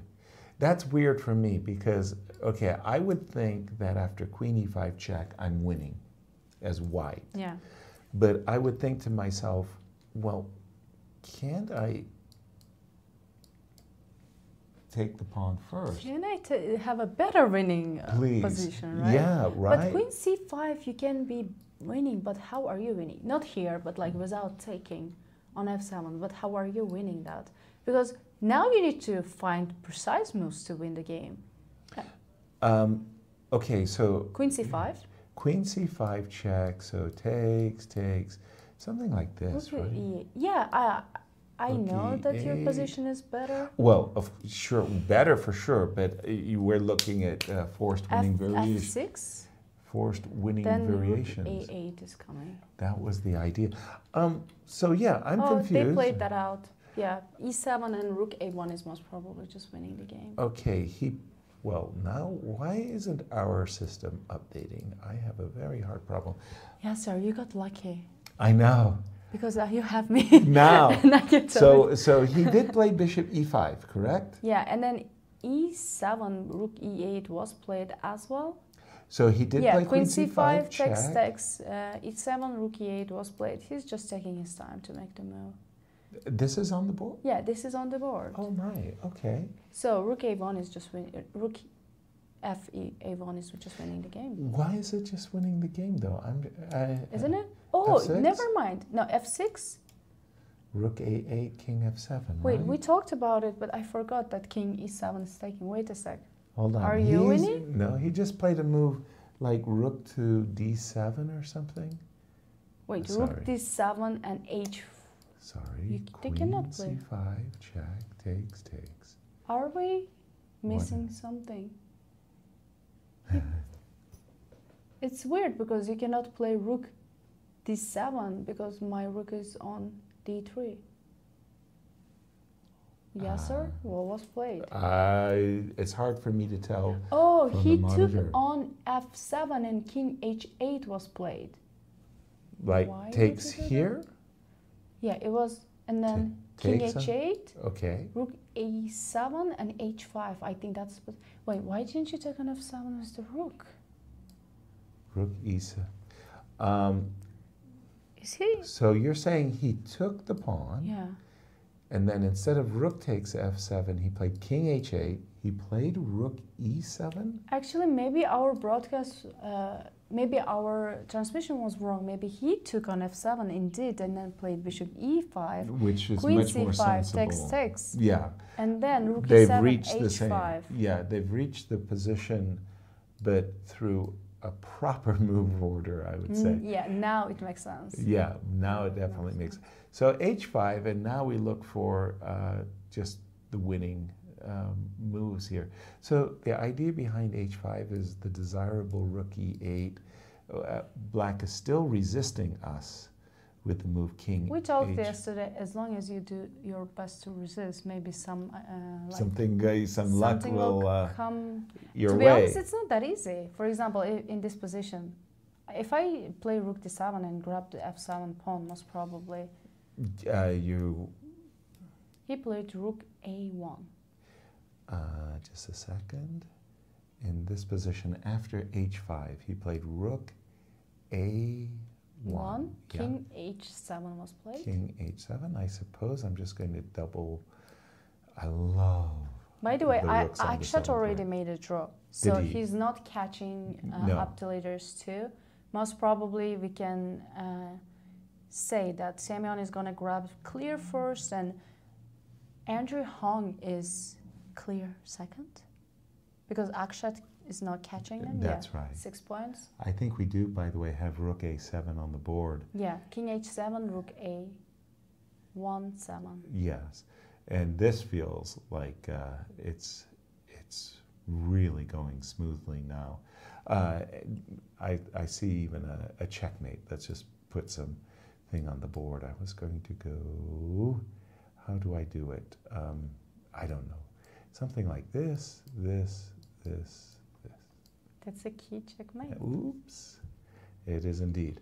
So, yeah, I see that after Rook A7, you're just prepping the move Rook on E7 to E8.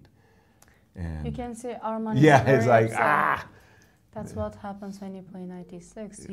Then you just blame yourself. Why didn't I take a draw, or at least try knight h3? Exactly. It's a very painful moment, like painful realization that you could do better. Right. You knew better, but you didn't do that. Exactly. And we see here those death throes, those moments when you just say, "Oh, why did I wake up this morning?" Well, 2 extra pawns. I think it's too late. Dominating position. By the way, I would, and I'm not kidding, I would actually consider grabbing a third pawn. Yes, sir. Funny thing. Yes, if I please. play, for example, Rook D8, I'm sorry, I grabbed Yes, right. I can just play Rook E8. As well. You're not... Takes, queen, takes, and then boom. Boom, yeah. It's just so winning, like he might resign. I would not be surprised. No, I think he actually played Rook A1. We'll put that on the board. Let's here. update. Maybe we'll. So Rook A1, we're a little bit behind, King H7, Rook A7. Let's say just what you said, Rook here, and something along those lines of what you're saying is that anytime you get to pick up this bishop. Unfortunately, you cannot avoid that pin. No. In the end of the day, pins are always bad. I told you already, I hate being pinned. Those eternal pins where your rook is on, your opponent's rook is on the 8th rank, and you've got a bishop on F8, and he's got a bishop on H6. Your king can't move, your bishop can't move, and you have a piece that's defending. It's just horrible. It's like choking. You feel like you're handcuffed, you're tied up, there's nothing you can do, and you feel this physical helplessness. Physical pain. Hate it. I think chess is cruel. Chess is cruel.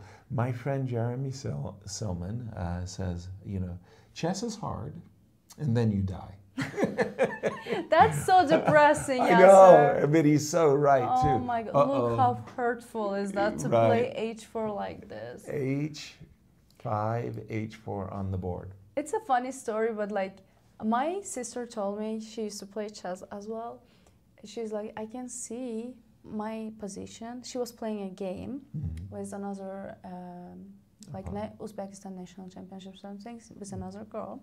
She's like, I can see my positions winning, and then my opponent has a trick, but my opponent started to pack her things. Literally, she was putting everything. Right. So her idea was to trap my sister. She's like, okay, she it's all done, it's over, let's get going. All this one last trick. Expression. Yeah, I got to resign. Okay. And then her idea, look, like some chess players are so tricky. They're like, they will do everything to it until the end. Right. And I find it like So what happened? funny, So what happened with your sister? No, of course she won the game, but she did. She didn't fall for the trap that the opponent was laying. But this gives a lot of like insights of how chess players do and treat others, like depending on their opponent. For example, maybe he's just making this move like, H4, okay, I don't have anything, I'm just playing it out and everything. Maybe he has something in mind. Exactly.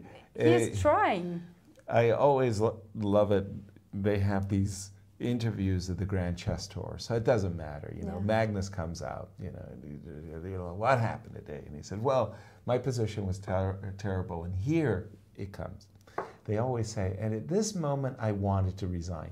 They never resign, right? Then they save the game. Here, I wanted to resign. So here, with the move h5, h4, I wanted to resign, and then he never resigns, and he somehow magically And it's saves funny the game. that almost all like top chess players always say, yeah, I wanted to resign. I'm like, dude, then why aren't you? You're right, exactly. Get out of here with that. I wanted to resign. I think it's just very irritating for their opponent who sees the interview most probably. Right. You'll catch it somewhere. And then hearing that, it just hurts even more. It's psychological. I know, just like, last twist. Just a couple of things, two very quick stories, one from my own experience, and I can share another one. So I was a young boy, I was 70, so I'm 13 years old, I'm playing in my first US Open, my first US, just imagine dark hair, that's all, no the real differences. I'm playing in my first US Open, I'm in the B group. So it means I have some really fantastic 1690 rating or something like that, right? And I'm playing board 270, nice elderly gentleman there, big smile on his face, very happy, beautiful teeth, by the way, really, really, really nice smile. And the game goes on, and the smile turns into a grimace. And I was like, ah. And then we get into time trouble. The guy has a glass of water. He takes his teeth out and he puts them in the water right next to the chessboard. I was like, with his teeth. They've been smiling at me for 4 hours, and now suddenly they're in this glass of water. Boy, I mean, I literally played the time trouble with my hands like that. Then there was a famous, it was called the pipe game. The pipe game. Bird, I think it's Amos Bird. So he's got a situation. We just got, I'm sorry, Yasser, to interrupt you. We just got results. H4, E8. He did play rook Indeed, E8. he resigned. And look how nice he is to his opponent. Arman lost the game, but he still smiled and then congratulated his opponent, as we have a champion. Champion in the house. Our congratulations to Semyon. Semyon Lomasov is the winner of the B group of Summer Chess Classic. Congratulations. Fantastic. And he's grabbing $4,000 as well. So just I'll finish this quick story. Hopefully Semyon will enjoy his victory and come and share it with us. So Bird has a situation that he wants to sacrifice a knight. He wants, the knight is attacked. The knight is attacked, and he wants to play this move king h1. If you take the knight, then tuck, tuck, tuck, tuck, and you're gone. So if I play the move king h1, you'll go, wait a minute. The knight's under attack. You're an idiot. I'm going to take the knight. Why would you do that? Oh, I see the combination. Got it. So what does Bird do? This is fantastic. So in those days, you were allowed to smoke on the board. And the people who use the pipes, they have all of these tools. For the bowl that burns the tobacco, they have this tool to pack the tobacco, and they have this other tool to clean out the ash, and they have this other tool to clean the pipe. He's got all of these tools. So he's preparing his pipe bowl, and he goes and he knocks over his king as he's doing his thing. He just knocks over his king. Opponent says, touch move. You've touched your king. No, Amos, look, I'm just making my no, look, you touched your king. So he moves his king, and then the opponent triumphantly takes the knight, and tuck, tuck, tuck, he wins. So he set his opponent up for the trap. He purposefully knocked over his king so the opponent would say touch move. That's horrible. But I know someone like that. I grew up with someone like that. My brother, he was so tricky. He taught me how to play chess, and then we had like small tournaments at home because all of my siblings actually play chess. So he would do everything to trap me. Like there were moments he cried. Like literally, he's like, "Oh my God, I forgot my queen!" Please don't. And then I would just grab it like eagerly. I'm like, "Yes, finally, I am winning him for the first time." And then he would just like take away the tears from like wipe it away, and he's like making a move, and then I can see that next move is a checkmate. Right. Chess players are tricky and cruel. The final position, by the way, there is that problem that you don't want to trade because and if you do take, there is that mate right there on the board. You don't have time to do anything, and that was why with this move rook on e7 to e8, black gave it up. You take the bishop, I'll take the rook, thank you, and that will be the game. So our congratulations, and I think we've got the final standings now. Maybe we do have one game left, which is Abhi Dariusz. Yeah, we can actually tell the people what they won because of all of those standings. Now, actually, it's not as easy. This position? Yeah. Oh, must be. I mean, my king is knight d3 is coming though. Exactly. Knight d3 check is. But it's going to be a long game for sure because probably a4. I will exchange the pawn somehow. a4 here, but it's all about this guy, right? This guy just wins the game. I get to go king f3. I get to go king e4, and I get to go g3 to g6. Actually, knight d3, f4, king comes to e4, g4, g5. It must be winning. Right. There's really not too much in it, and this is one of those. It's a pity for Dariusz. This is one of those terrible, terrible endings, in the sense that the defender has nothing. Yeah. They just need to play that out. It's like suffering for nothing. Right, but usually what I want to say is that when you're defending a bad position, you've got some counter chances. There's something. There's no counter chances here. Oh, I know. I'm going to set up a fortress. Yeah. There's no fortress to set up. There's nothing to do. As the knight will come to d3, dominate. The king will come to e4. That will entomb the king to make sure that it has no moves. And then the pawn will just go to the g up the board. So yeah, it may take you 20 moves, but you're winning. Victory is inevitable here for Mishra. And like you were saying, he started badly, but he's catching up. Yeah, this second half, he got a good win. Abhimanyu, like, he was overwhelmed and a lot of emotions, joy, and then before, like during the juniors, especially, and then a lot of energy was spent on that. That's why, like, starting the tournament was kind of hard, even though he had a week. But sometimes it's not enough. This feelings. Exactly. And now it feels like he is recovered totally and he's playing his best. Yeah, I know. I know exactly that feeling.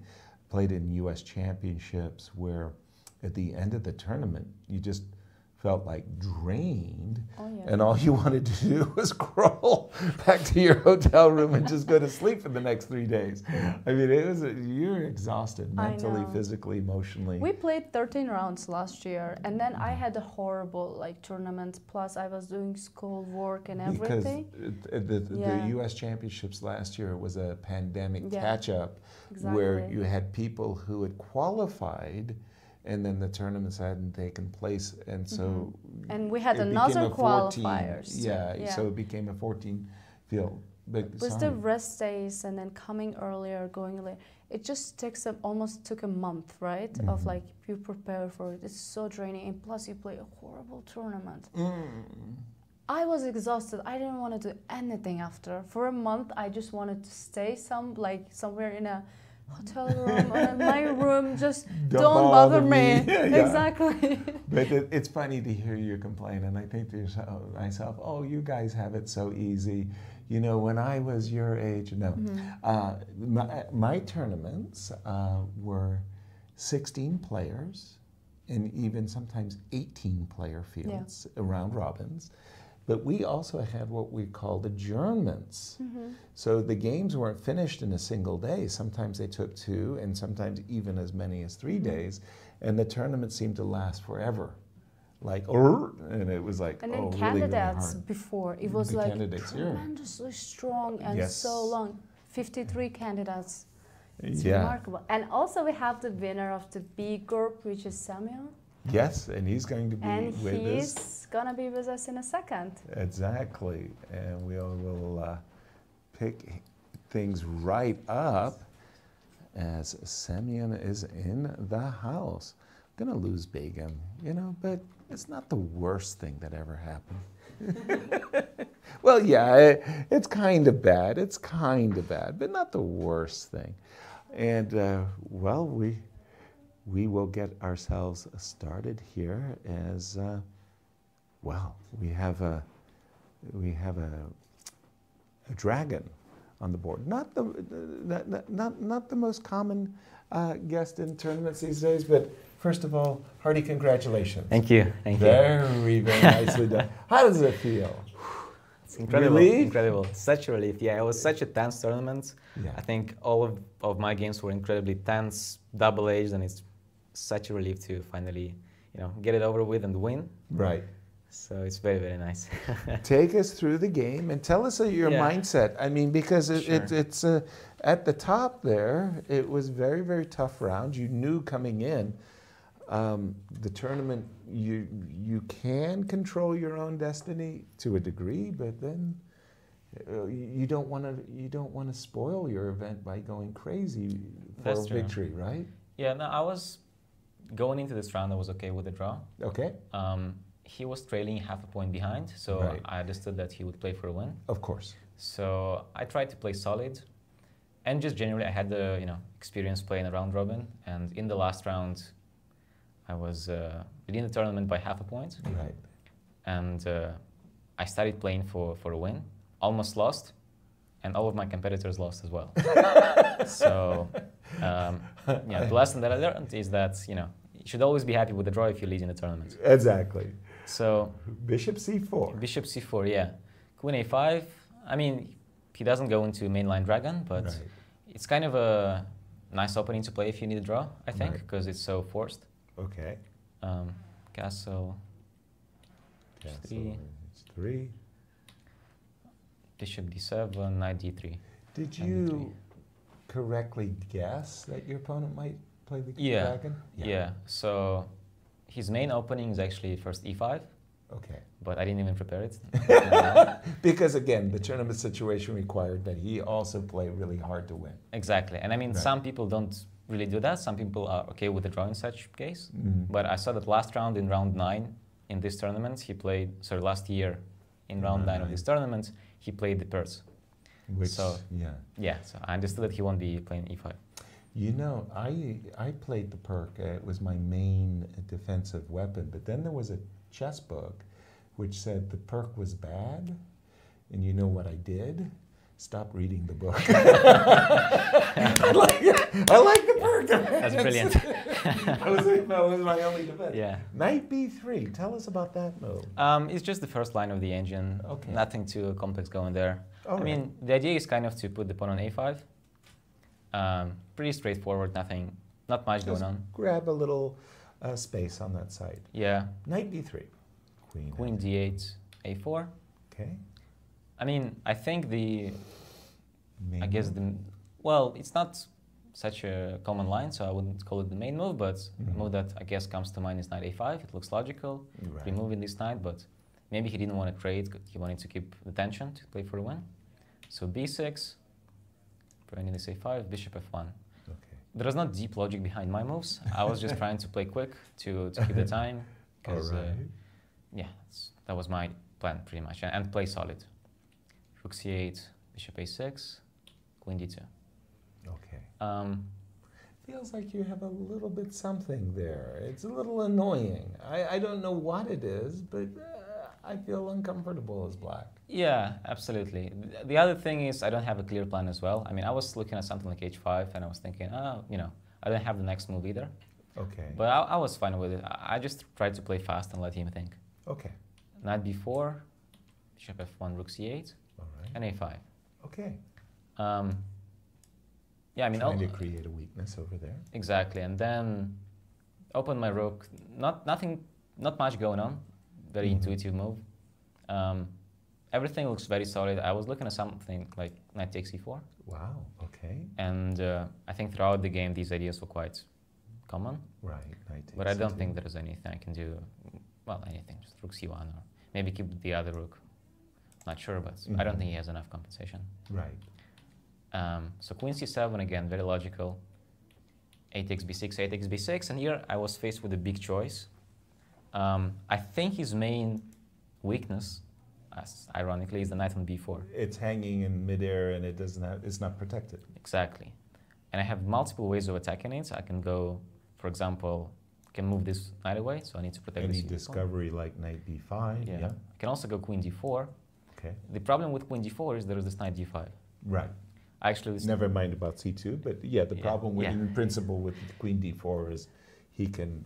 I actually blundered that. So I was looking at rook c1 for 20 minutes. I was looking at rook c1, thinking in I order, yes. Yeah, but then knight d5 I think just completely kills it. Yeah. So I played knight d4, the idea being to move this knight away. Yeah. Protect the c2, queen b7. And I think I could play rook a3, just keep the pressure, keep the position very complex. Also, it just feels, Semyon, that I like this move rook a3 because rook b3 could also be really annoying. Exactly, like, yeah. Oh my gosh.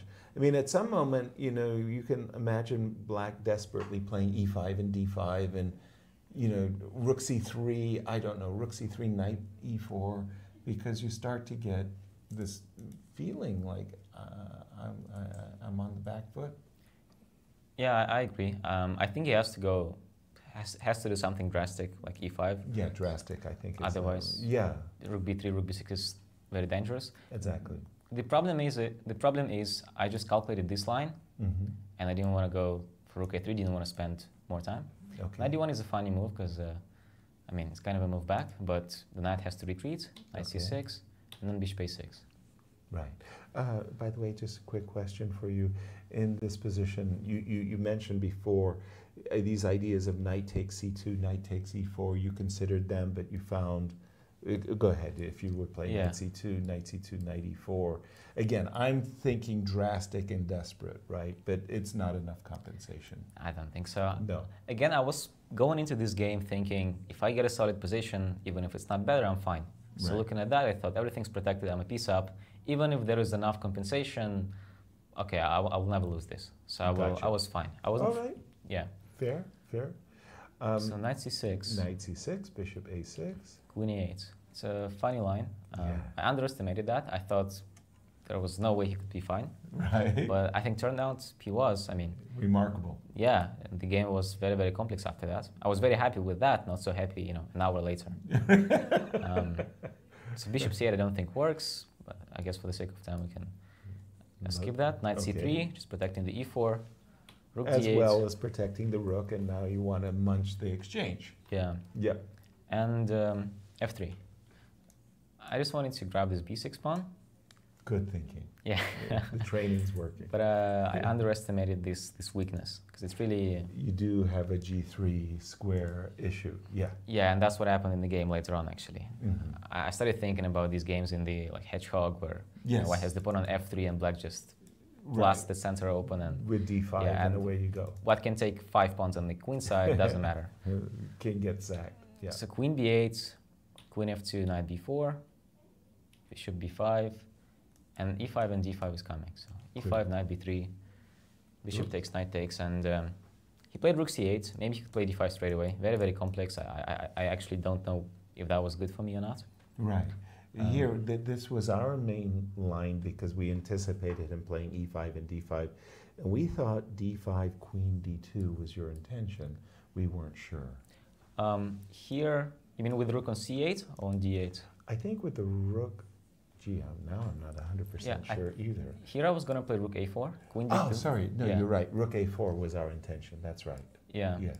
I think I'm fine I'm just not sure how much black cares about this pawn. Like I can grab it, but again, I was thinking about all of these games where black just sacks the queen side, plays like rook c8, and it's really says, okay, I'm a pawn down, but you've got some weaknesses. Yeah. Now looking at that, I actually don't know what move to make. So I don't know. You're going to cross that bridge if your opponent forced you. Yeah. He didn't play that. He played rook c8. I think that also makes a lot of sense. He actually told me after the game that he blundered something, which we will get to in a moment. Okay. So the idea is to attack the c2 pawn and wait for one move and then play d5. Okay. Rook c1, d5.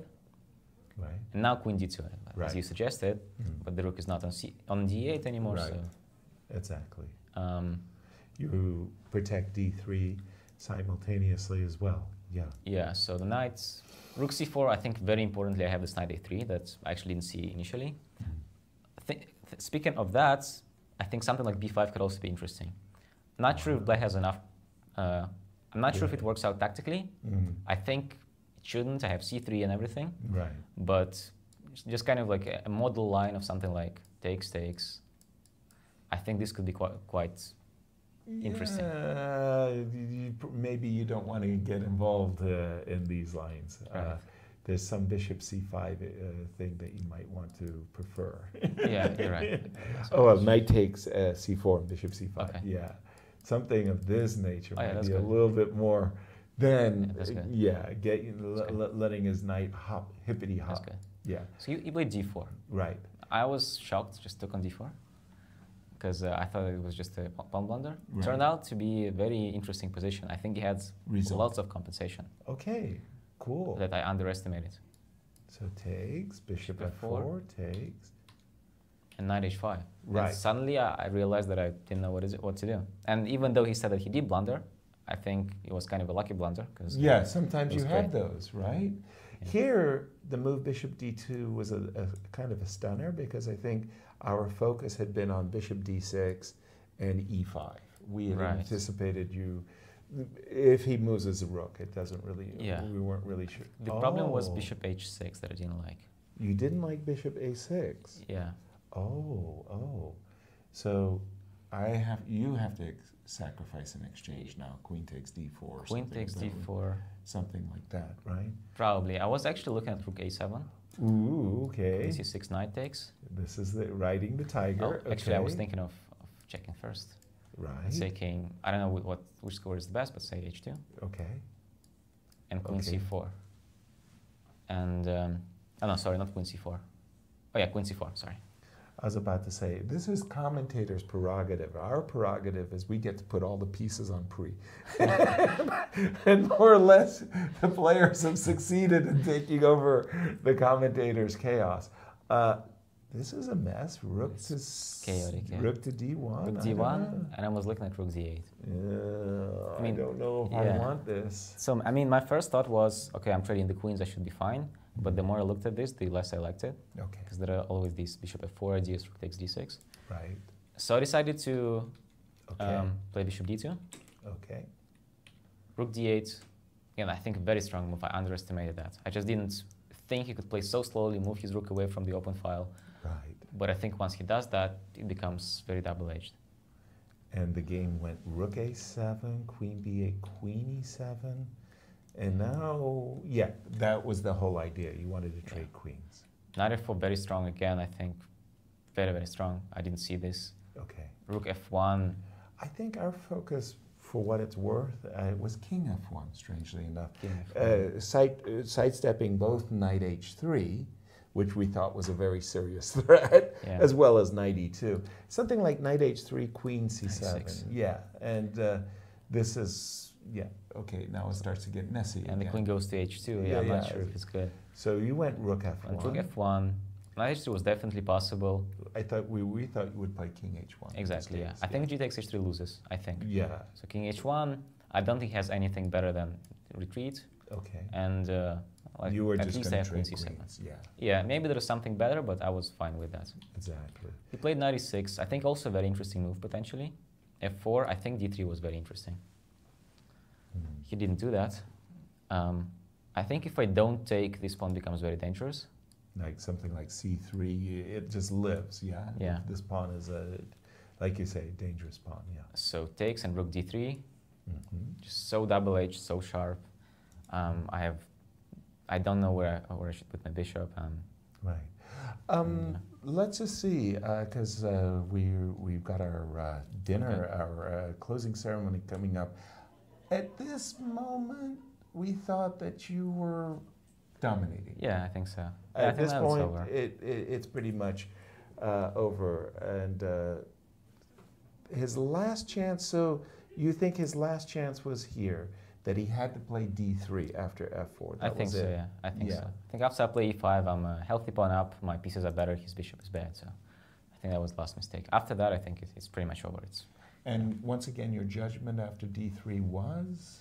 I thought I should equalize, but I didn't think I should have more. Really? Yeah. Okay. I mean, I'm not sure because we were both in time trouble. Right. But yeah, I didn't think let's put it this way, I thought his compensation was very strong. Whether or not it works out tactically, I don't know. Maybe there is a world in which I just win. Right. But I thought that was dangerous, especially in time trouble. Right. Champion. Yes. Very nice. Congratulations once more. Go and celebrate, and we will celebrate with you as the closing ceremony is coming up. Thank you so much for joining us. I will. Thank you. Okay. And there we have it, everyone. The Summer Chess Classics coming to a close with just one game remaining, and that is the Mishra versus Dariusz game. And when we left it, it looked to us like it was completely winning for Mishra, and our judgment remains the same. This is completely winning. It looks completely winning, and Mishra did bring. It's completely winning, Begim, yeah. Because Mishra did what you suggested. Just bring the king to e4, yeah. And then it feels like we are going to push the pawn. Push the baby. One of the things that you should always be, I want to say mindful about, when you're pushing the pawn up the board, lead the pawn with your king. In other words, play the move king g6. And g4, right? And then g4. Get your king on the promotion play square. King g6. Exactly. It feels like he can literally read your mind. Yeah, well, one of the, I had this taser moment. It was 2016, I was in Baku, and it was the captain for the U.S. women's team. And it was the last round. The women had played fantastic. We had played everybody, India, China, Russia. I mean, we just played all the top teams. And Anna Zatansky, she has a completely drawn ending with Tanya. All she has to do, it's a rook and pawn endgame, all she has to do is bring her king up the board and escort her pawn. Instead, she put her pawn in front of the king, too far. Her king got cut, and we lost the game, and the match was tied 2-2. And it was like the last game to finish. Nearly fell off the stage. Probably it was terrible. You lost your mind. I feel sorry for women's team captains or coaches. It must be. We suffer. It must be. We suffer. And also, by the way, Mishra did even better. King g6, bishop f8, king f6, and there is no way to protect e5 pawn. True. I think Mishra is just getting the game, and Dariusz is about to resign from the body language. You can see that. Exactly. He is just making the last move, it feels like. Bishop e7. Check. He did check, king f5, and there's no move. No move. He does play bishop d8, but... Okay, I think we play g4 here, right? I think you can even take on e5 and play g4. I know, but yeah. He did take it. He's a pawn grabber. Good man. Knight takes e5. King c5, g4. The problem is that you cannot attack the knight, chase that, which just... Yeah. So winning. He goes. g4, bishop c7, g5. If you take on e5, king takes king c4, g6. Sorry, you went way too fast.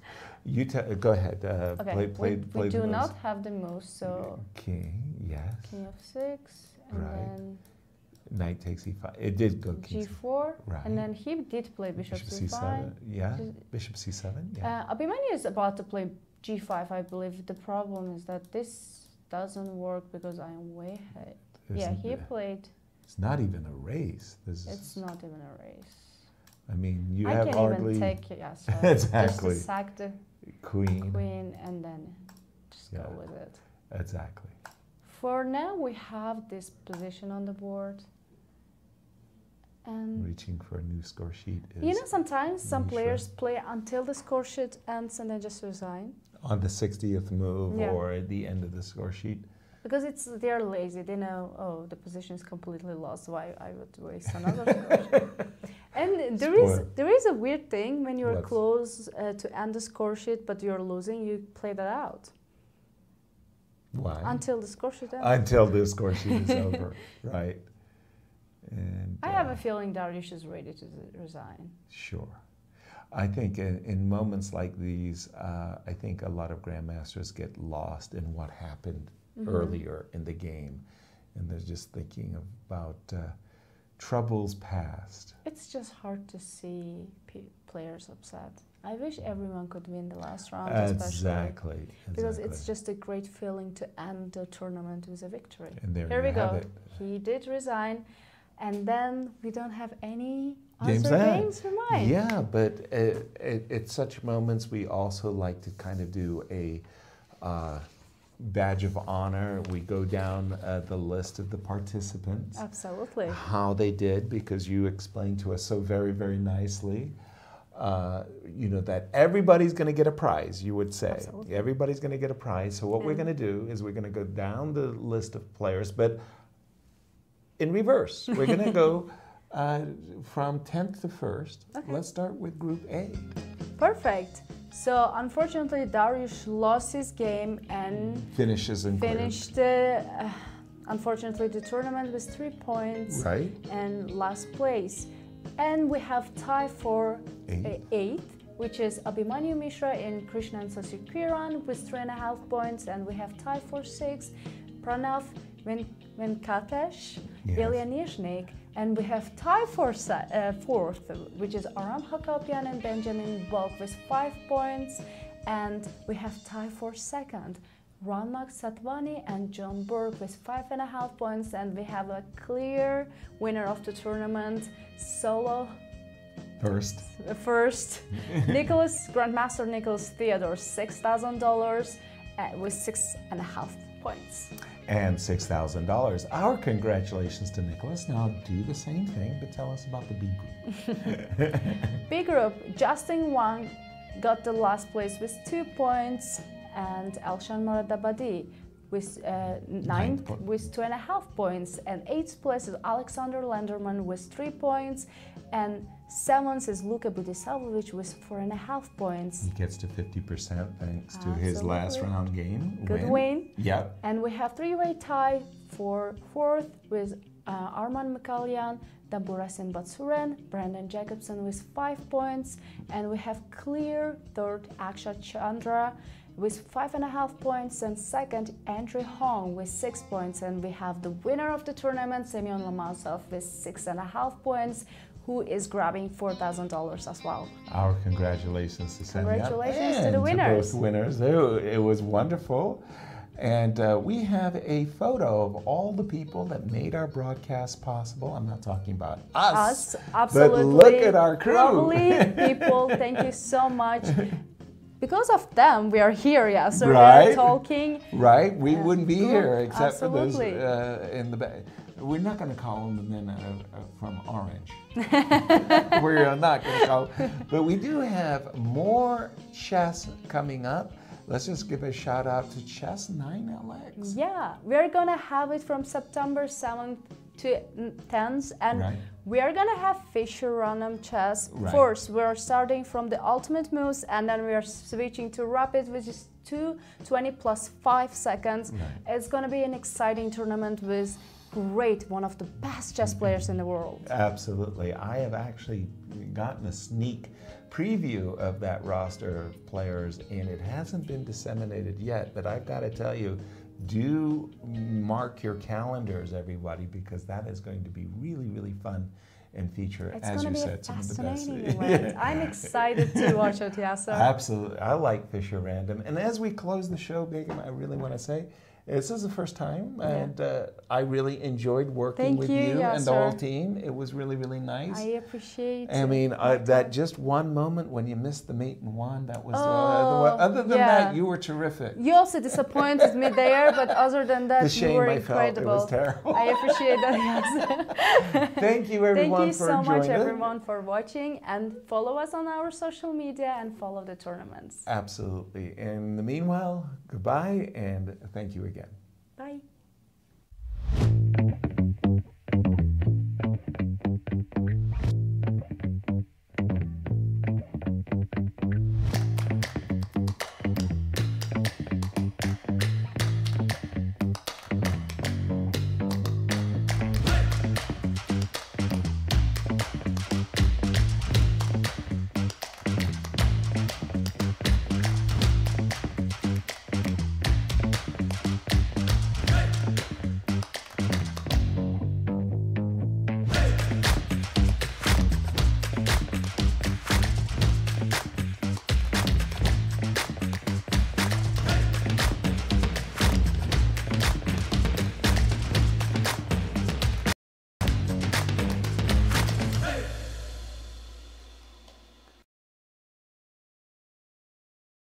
This has been a presentation of the St. Louis Chess Club.